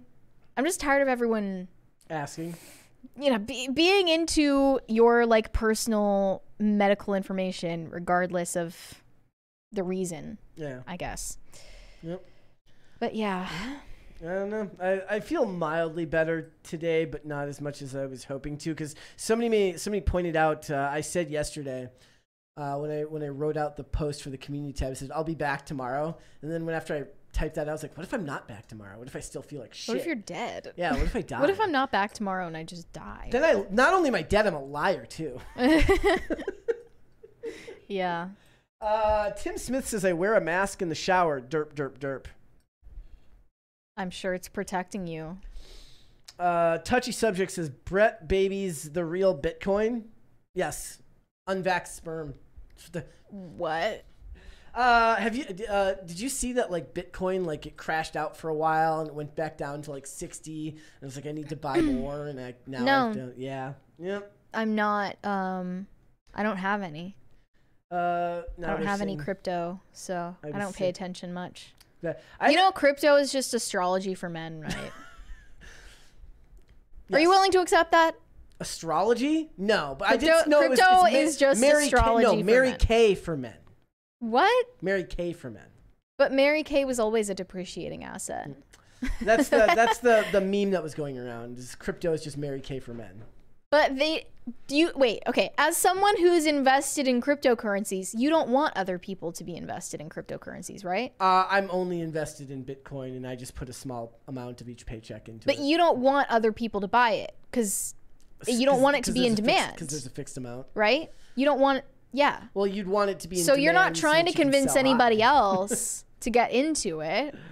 I wish I had gotten into it sooner. You're not like going to become a door-to-door Bitcoin salesman. I should absolutely do that. But actually, why isn't that a thing yet? Door-to-door Bitcoin salesman? You can like... Everybody's got a crypto bro friend that will try to sell them on the latest coin. Yep. Yep. All right. Oh, what is that? From Sketch Therapy says... That's not how the market works, Mary. Technically, if more people are buying it, then the demand goes up, which means the price goes up, which means I can sell high. Do you want to sell high, or are you just trying to buy more? You don't want to buy low. When it's low. You certainly don't want to buy high and sell low. No, I know. You want to buy low and sell high. But why don't you just buy when it's low and not sell? That's what I have been doing. I haven't sold any. That's my point. Is like, ooh, the manic mustache. You want it to lose value so that you buy more, right? And then it just does the typical ebb and flow. So if you buy every paycheck or something like dollar cost averaging, if it steadily rises. The manic mustache says PCC word of the day, alliteration. It's when the front part of the word rhyme, the more you know. Wait, what? PCC word of the day, alliteration. It's when the front part of the word rhyme. There's an object file like a. I don't know what that is. You put some weird symbol in. There's your a symbol super there chat. I can't read. Alejandro Reyes said, "Can you make masks of each other and wear them for a whole show and speak for each other? I'll pay at least another $10 to see this spectacle." Is $10 worth that much? I'm not wearing a Mary investment mask. in the bit. I'm not wearing a Mary mask, and I'm certainly not doing a Mary voice. You could wear the wig. Oh, right? I'm definitely not doing that. Look, well, really, what I wanted to do was swap where you don't wear glasses and I do wear glasses. As long as I don't have to actually click on anything or read anything, we could do that. But I don't have contacts, so. You don't even have like one disposable pair that you could wear? I can't put contacts in. Guys, who in the chat, the people in the chat, if you wear contacts or if you wear glasses, are you able to put contacts in? Because I can't put them in my eye. Okay, I can't do it. Well, I know you can't. I couldn't either. But you definitely just have to like grit your teeth and just like go for it. Look, my glasses are part of my charm. People just learn to accept it. I have to. Also, it keeps me from shaving fully. Because me with glasses and fully shaved looks horrible. Me without glasses and fully shaved looks mildly better. I think I showed you at one point that time I was on IRL and I just shaved my face completely and I had blonde hair. And you didn't have your glasses on, right? Yeah, you took your glasses off. Well, no, I don't ever wear my glasses in IRL because of the lights. But then there was no contrast. Yeah. There was no balance. That image is awful. Like the image of me. Can we get merch with that picture of you on it? We should. Can we have a t-shirt with blonde, clean shaven Brett? Oh. I just looking. I shaved over the weekend, so I told Olivia that I would because it's starting to regrow, like it was getting long again, my beard, and I'd show people these pictures of like when my beard would be really long, like down to here, and it just looked horrible. And she's like, "It's getting dangerously close to that length again. It's time to shave." I was like, "I'll shave on Saturday." Saturday came. She's like, "Are you gonna shave?" And I'm like, "No." I gave in and finally shaved. I was like, "I guess I did. I did say that I would." One more there from DCNC says, "Brett, goddamn, I've had enough of this shit for today." Not until we get that fourth crisis party. When we get the fourth crisis party, we're closer to 4 than 3. Not. So, let me see. We need about let's say $35. Yep. Math is tough. Yeah, we need $35 to make it to the fourth crisis party. In case anyone is interested in. I'm interested. Doing so. That's what they should do. And I'm willing to just hang out to do so because I feel bad about missing. That's the thing. I have a naturally guilty conscience. So even though I felt crappy when I woke up today, I'm like, I have to go into work. I can't miss work 2 days in a row. Right? I don't like that feeling of feeling like I'm not at my job. That's why you are sick, so there's nothing to feel bad about. That's not how I'm wired. We got a $49.99 super chat from Steve Kralik. He said, "This is the first time in weeks I've been able to catch a full show. Live in 3 weeks. My job is difficult, but not as hard as yours. Let's have a moment of silence for our two favorite podcasters, Marilyn and Bert." Look, I'm willing to I'm dying to know what your job is. Look, this is one of the things. I want to know what your job is, dude. One of the funny things is, like, there are aspects of our job that I get frustrated with. Like when we were organizing the Diddy segment. Yesterday it was about organizing, finding all the information, reading through all the little bits of stuff that you need to know, figuring out like what visuals you're going to show and all this stuff. And it's frustrating and annoying sometimes and overwhelming because it's like I get really like my brain kind of overloads with too much information because I'm a dummy. But to call that difficult, like, nobody's going to want to hear it. It's like somebody working manual labor, somebody out there building society doesn't want to hear how your job is difficult. I was on the Discord.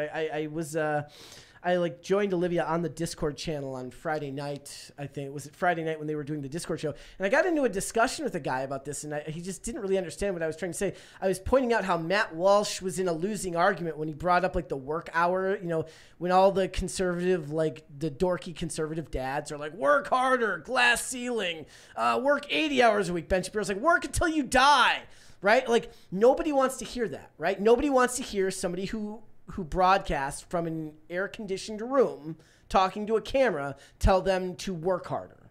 Because even if your job has more to it than just what it seems, which is just like they think you just turn a camera on and start talking when that's not really what the job is, it doesn't matter because it's making those comparisons with people who do actual physical labor is ridiculous. It doesn't make any sense. And then it gets into the discussion about like jobs that have a net positive for society. And I'm like, I am proud to have a job that creates exactly zero good for society. Zero. If people are here, you can say that we do have a net positive effect on society. If people are here to watch, then that's the effect that we have. But I mean, just because there are things that you can complain about for any job. Exactly. That's just how it is. Yeah. I mean, there's not going to be a perfect job out there.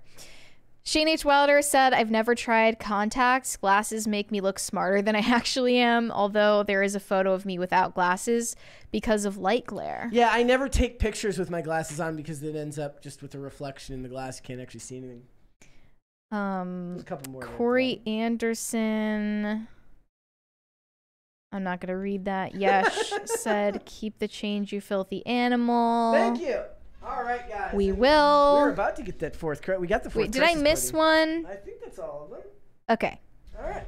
All right, guys. Before we go, would you hit the like button on this video and subscribe to this channel if you have not done so already? Mary, let everybody know where they can find you. You can send me validation on Instagram at MaryArchived, or you can send me hate on X. That is also MaryArchived. All right, guys, if you'd like to follow me, you can follow me on Instagram and Twix at Brett Dastovic on both of those platforms. Dustin Owen says, "Bert works hard." Yes. I'm going to make a shirt that says, "Bert works hard."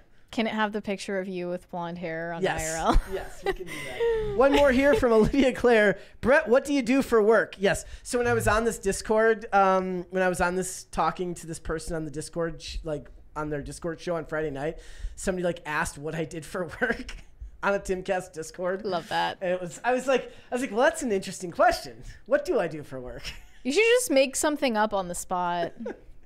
I don't know. It was funny. I was like, but the point was, I was actually arguing on this, for this dude's argument. I was like, look, most people don't understand that, or like most people in this space forget that that the audience doesn't want to hear about how difficult you have it working a job where you just talk to a camera. And he's like, "Well, what do you do for work?" And I'm like, I talk to a camera. That's the point. That was literally the point I was trying to make. And he was like, "Have you ever worked a manual labor job?" I'm like, "Yes, that's the point I'm trying to make. That like the jobs I've had before physically like my job now pales in comparison to jobs I've had physically beforehand. But it was just really funny because it was a Timcast Discord server. And Wait, he was arguing with you about... I think he was drinking. It was a Friday night. You know, it was fun. Okay. One more here from DCNC says, hope the black lung improves. You're telling me, bro.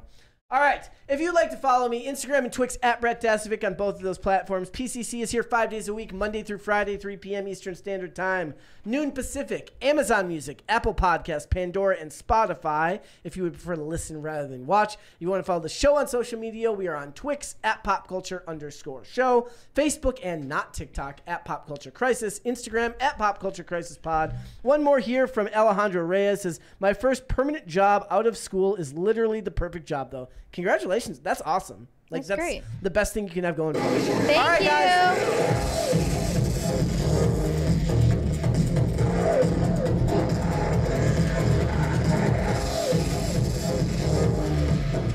Okay. Guys, we will be back with another episode tomorrow. We'll see you then. Bye. Bye.